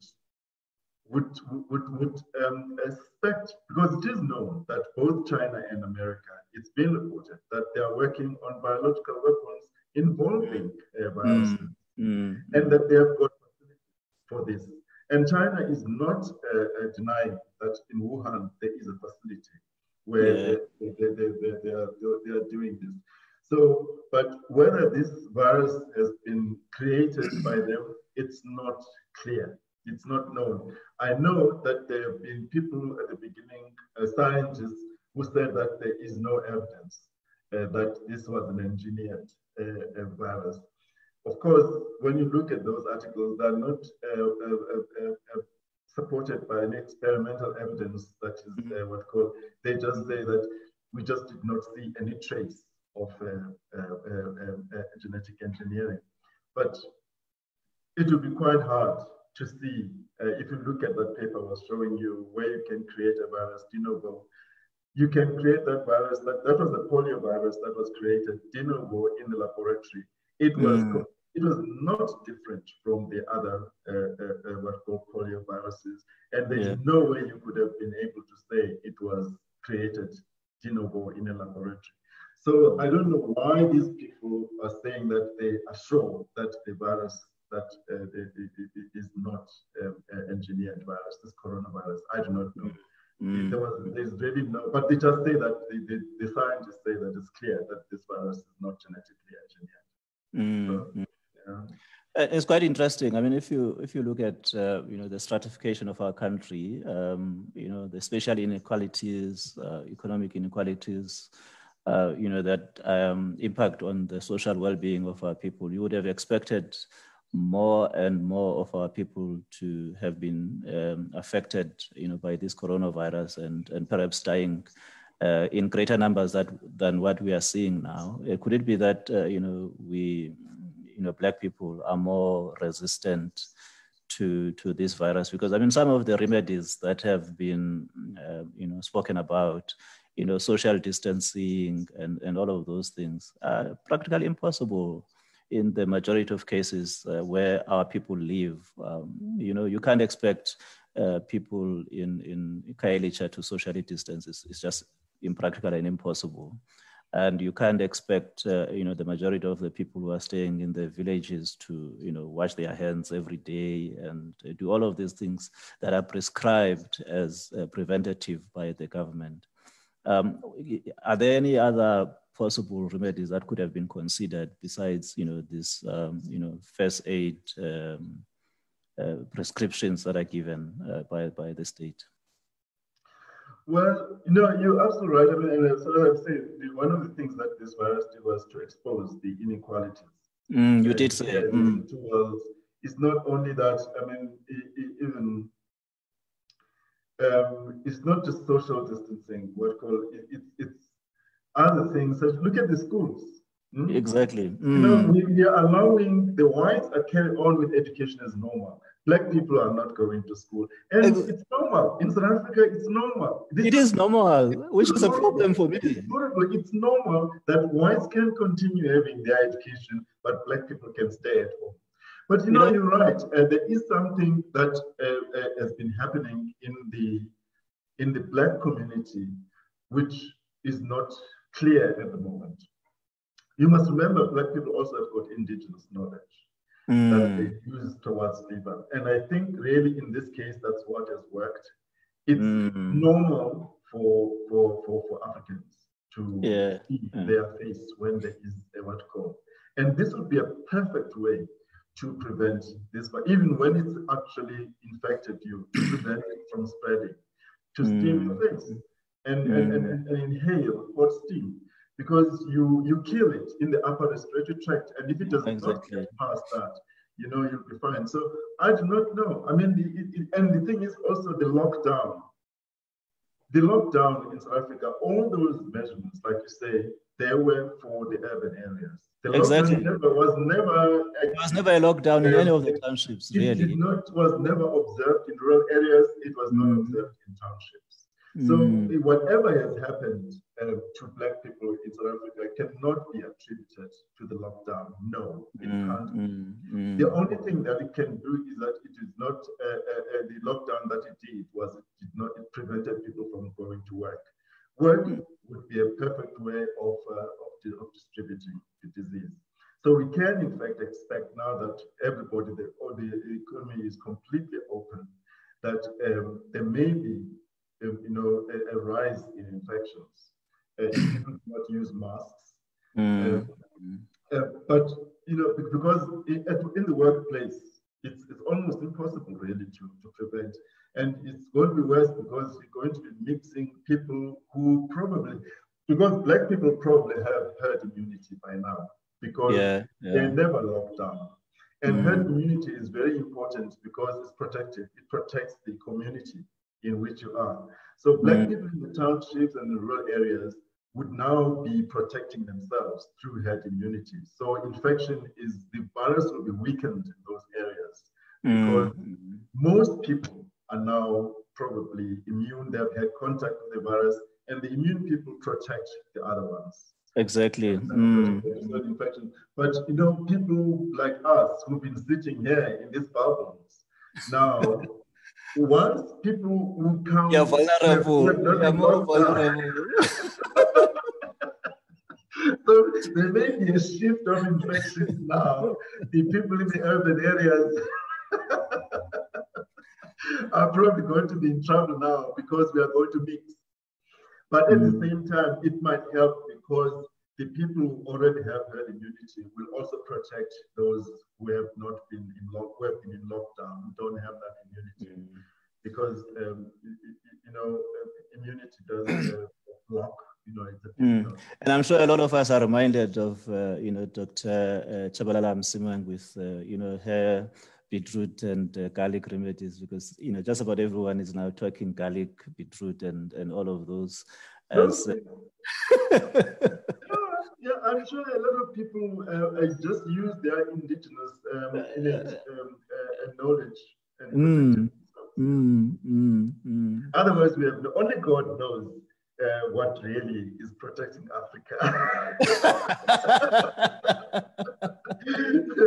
Everybody has tried everything to try and explain. They just can't explain. I mean, when I saw people getting infected in Cali and what called before the lockdown and Alexander, and I thought, oh my God, we're finished. But what happened? Yeah.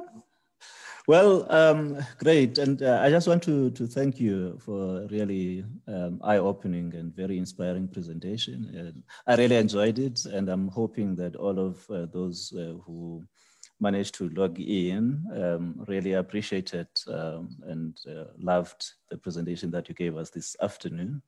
And I'm sure people are going to continue to interact with it, so you should expect some DMs on your Twitter handle coming asking a couple of questions or two. But why can't people speak here on this platform? No, they can. I did allow them to speak, those who wanted to share their views, and people prefer to type their messages. Are you available on Facebook, those who want to engage further? I'm not very strong on social platforms. I'm available on Facebook, but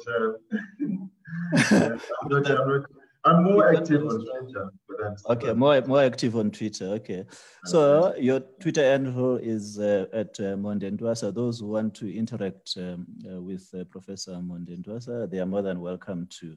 It's been a very good 2 hours, and I think it's been well spent. And I want to thank you on behalf of AZAPO, for giving us the time to really engage with us and share your perspective on matters related to this coronavirus. And we would like to really thank you very much for... Oh, there are questions on this thing, eh? Yeah, there are questions, but if you look at the ACE2 receptors exhibit different behavior between those. Yeah, but if you look at most of these questions that people were asking, you actually answered them through your presentation. Because as you were proceeding and I was noting all of these questions, I see, here's a question and here's the answer. So that's how good your presentation was. The only thing that you may want to explain to some of the people is, the issue around asymptomatic and the meaning to it. Because I don't think you spoke about, those kind of. Yes, well, that's very interesting actually, because there was a paper that was put on Twitter yesterday by one of the top journals, showing that there is a large number of asymptomatic people. Some of them are mild and some of them have no symptoms whatsoever. But what was encouraging is that those people who are asymptomatic produce very strong immunity. And it's been shown, this one has been shown experimentally. They show in the journal that they've got very strong T cell, which is cell-mediated immunity, as well as antibody immunity. So, and basically the paper is saying, the person who was tweeting it, which was a colleague of mine at Cambridge, is against this lockdown. Yeah. He was showing that paper as proof that the lockdown was not necessary, because people will probably have got herd immunity. And herd immunity is, theoretically, scientists say that it will be more effective when 2/3 of the population, of whatever population, have got the immunity. Then you get a fully fledged herd immunity. And people thought that it might take too long. Of course, with the numbers that we've got, we are far from 2/3.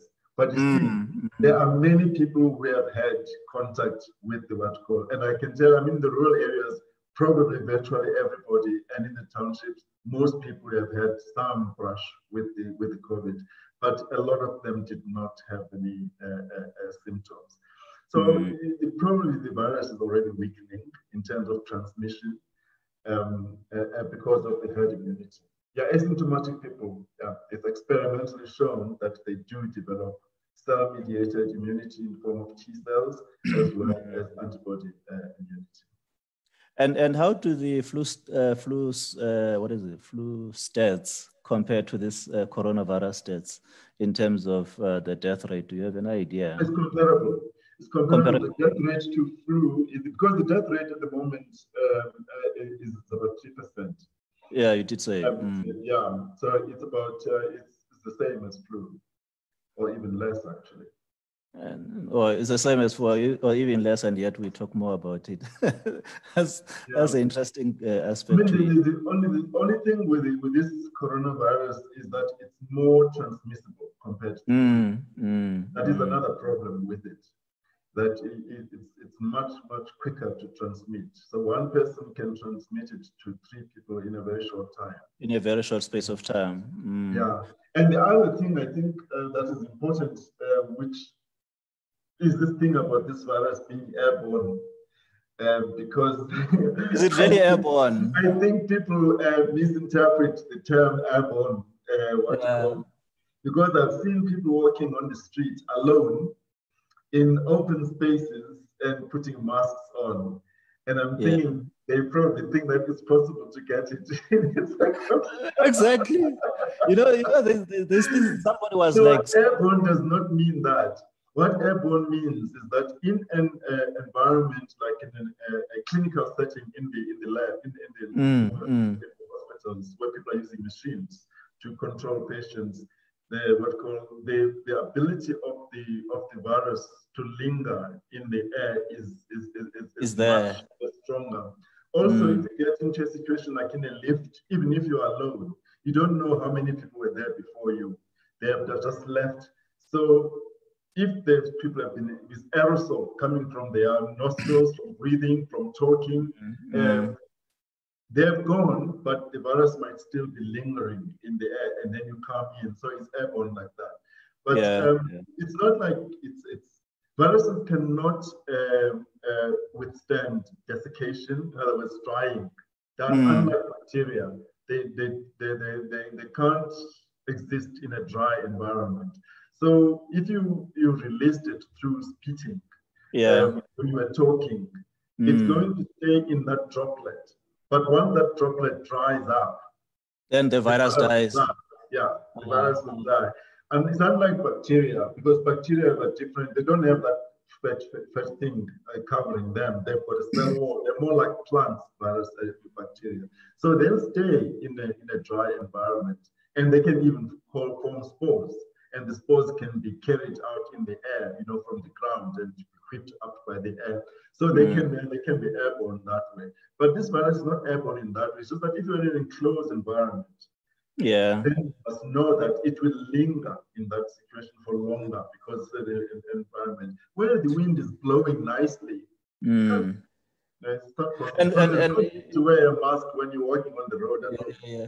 And just just inform me, for how long does it linger? I mean, there's this thing that if, for instance, you are at your workstation and you're working there, and somebody else cannot come and sit on the same table and work with you, because otherwise there's this possibility that you may be infected by a virus through touching and we travel through taxis, through buses, and so forth, and we touch, we speak, and you're saying, well, this virus does linger. For how long does it linger? And okay, so on surfaces it depends. So if you're sitting at a workstation where you're working on a computer, like I'm talking now, I mean, if I've got the virus now, it's probably on my cell phone, which is sitting here next to me. It's on on this thing. It's on the mouse. So because I'm spraying as I'm speaking, I'm spraying droplets from my mouth. So, and they've done tests to show that on wood it stays for that long, on paper for that, on cardboard for that long. So but it doesn't stay for too long. Like I say, once the surface dries, it's almost impossible for the virus to survive in a dry, what you call space, because it's fat, basically. But, the thing about taxis, what I found strange when they allowed 100% use in taxis was people saying that then open the windows. It just did not make sense to me at all. Because when you are in a taxi and the taxi is moving, air comes from outside and goes. So if you are in front of the taxi and the windows are open and you cough, what you're in fact doing is to spray the virus throughout the taxi. You could say someone, maybe the rear windows, the last windows, maybe those could be open, because they basically would suck the air out, from the back. But to open all the windows in the taxi is silly. And I mean, and this announcement, it seemed to be an advice from a white lady. And I'm thinking, has she ever even been in a taxi? Maybe she's thinking about her family cars. Because there's a problem in South Africa that advice comes from people who don't have the experience. and the knowledge. You see, that's a problem. But they are trusted naturally because it's them. Yeah. I mean, the other example is relating to, if sport. There was a time when, when we were locked down and we really felt it, and, we wanted to just be in the outside environment. And when the gates were open, that people can jog and do all those kind of things. And there was, floodgates opened, and we saw a lot of people on the road, running and, just enjoying the atmosphere. And I don't know, I read in some scientific journal that more especially if you are running as a group of people, so you need to give each other some kind of a distance of about 2 meters between yourself and the guy in front of you, because otherwise all of those droplets are dropping back to you, and you don't know the guy in front of you whether he doesn't or he's not a carrier of this virus, and you may just be grabbing it from all of those people who are running in front of you. Is that factual?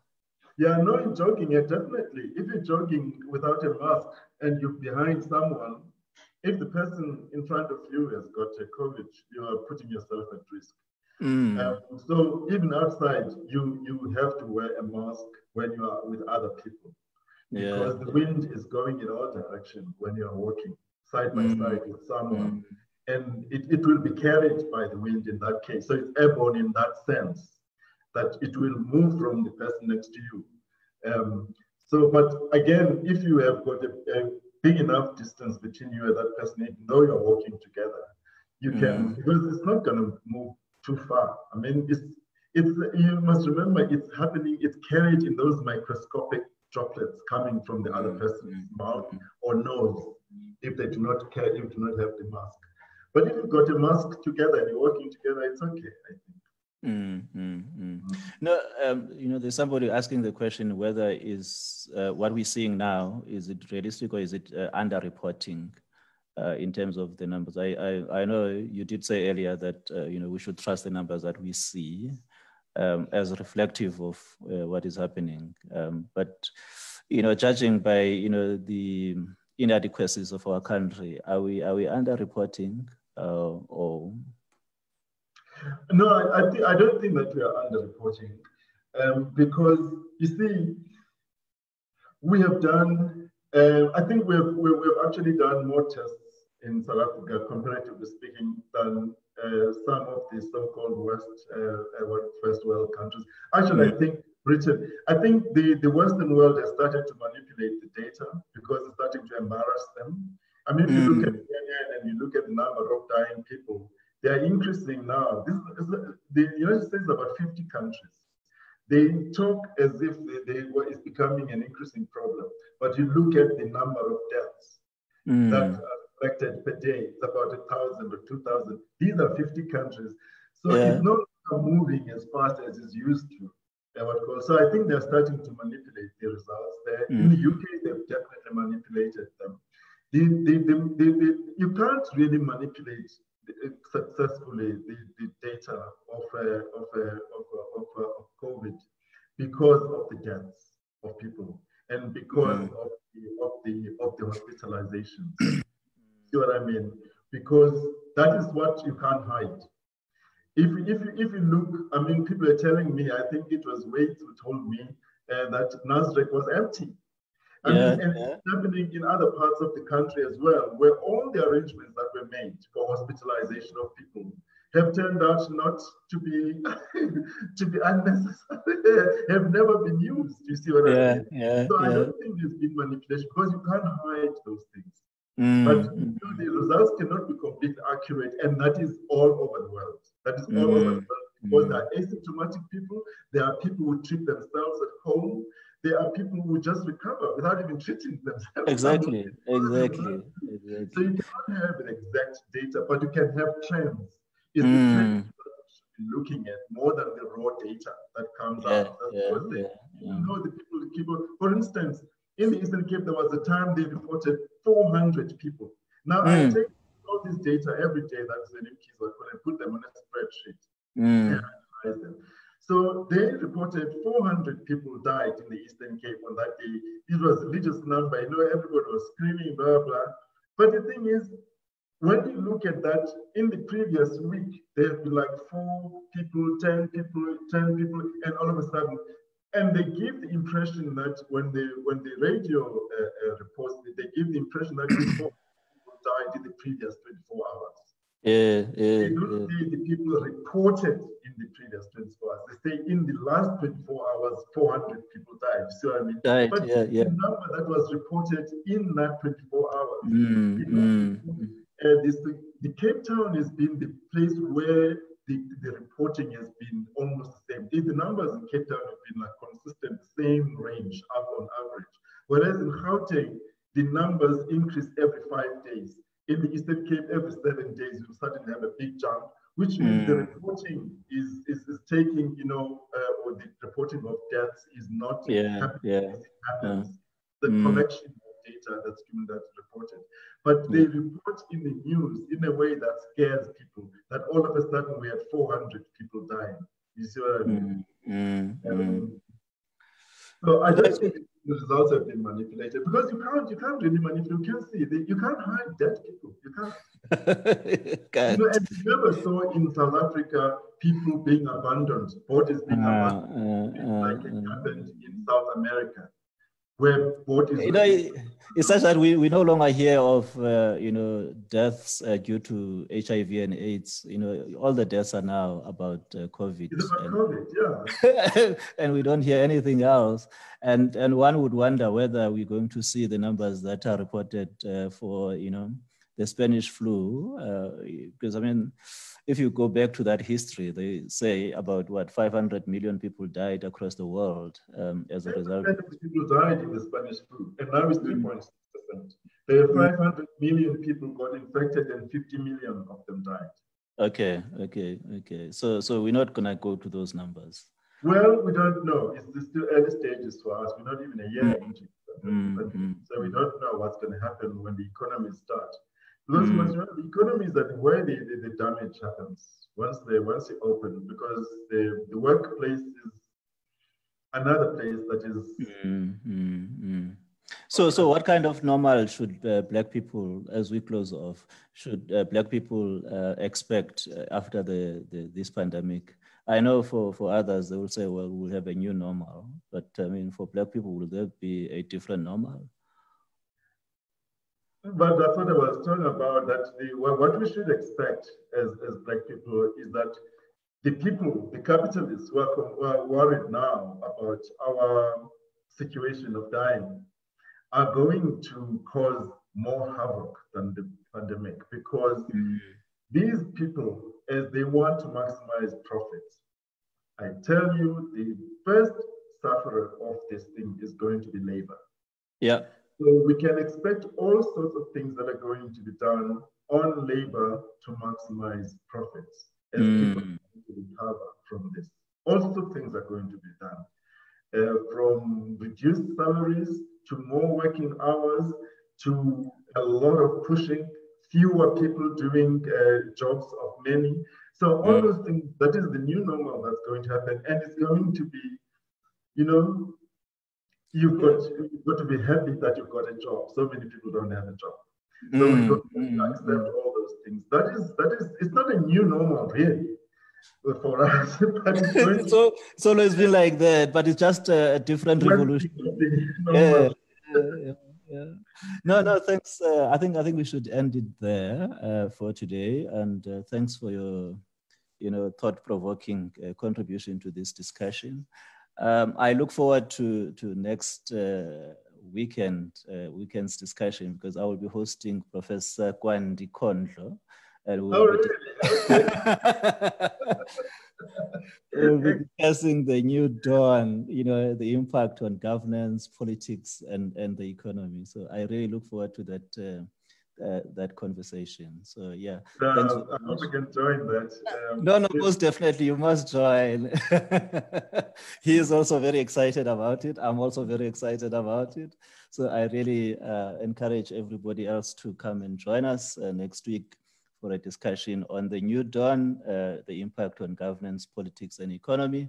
And that's a program for the next weekend. That question that's lingering there about the ACE2 receptors being different genetically. I haven't seen what to call evidence of that. Okay. These are the receptors that facilitate the infections. The person is saying that there is evidence. I suppose there are reports showing that they are different in the different populations: African, Caucasian, and Asiatic. Okay. And I don't think that can really be what called in this case, because it can't explain what's happening in Africa. Because you must remember, in America, it's affecting African Americans, and African Americans have got they're almost identical genetic print as us in Africa. Yeah. Still have that. They still have the genetic what you call with us. So what is happening to us would be replicated in them. No, thank you. And thanks very much. Okay, let's see each other next week then for the New Dawn discussion, the impact on governance, politics, and economy. Midweek, we have a memorial service or a commemoration service for Comrade Fezile Chume. You do know Fezile Chume. Comrade Fezile Chume, one of the stalwarts of the BC movement. I think we'll be having that event on Tuesday evening at 6 p.m. So we look forward to engaging you, on Tuesday. And then for this discussion next Saturday, we will be handling the New Dawn. Thank you very much. And thanks to Professor Ntwasa for a great afternoon. Goodbye. Bye-bye. Thanks, Cheers.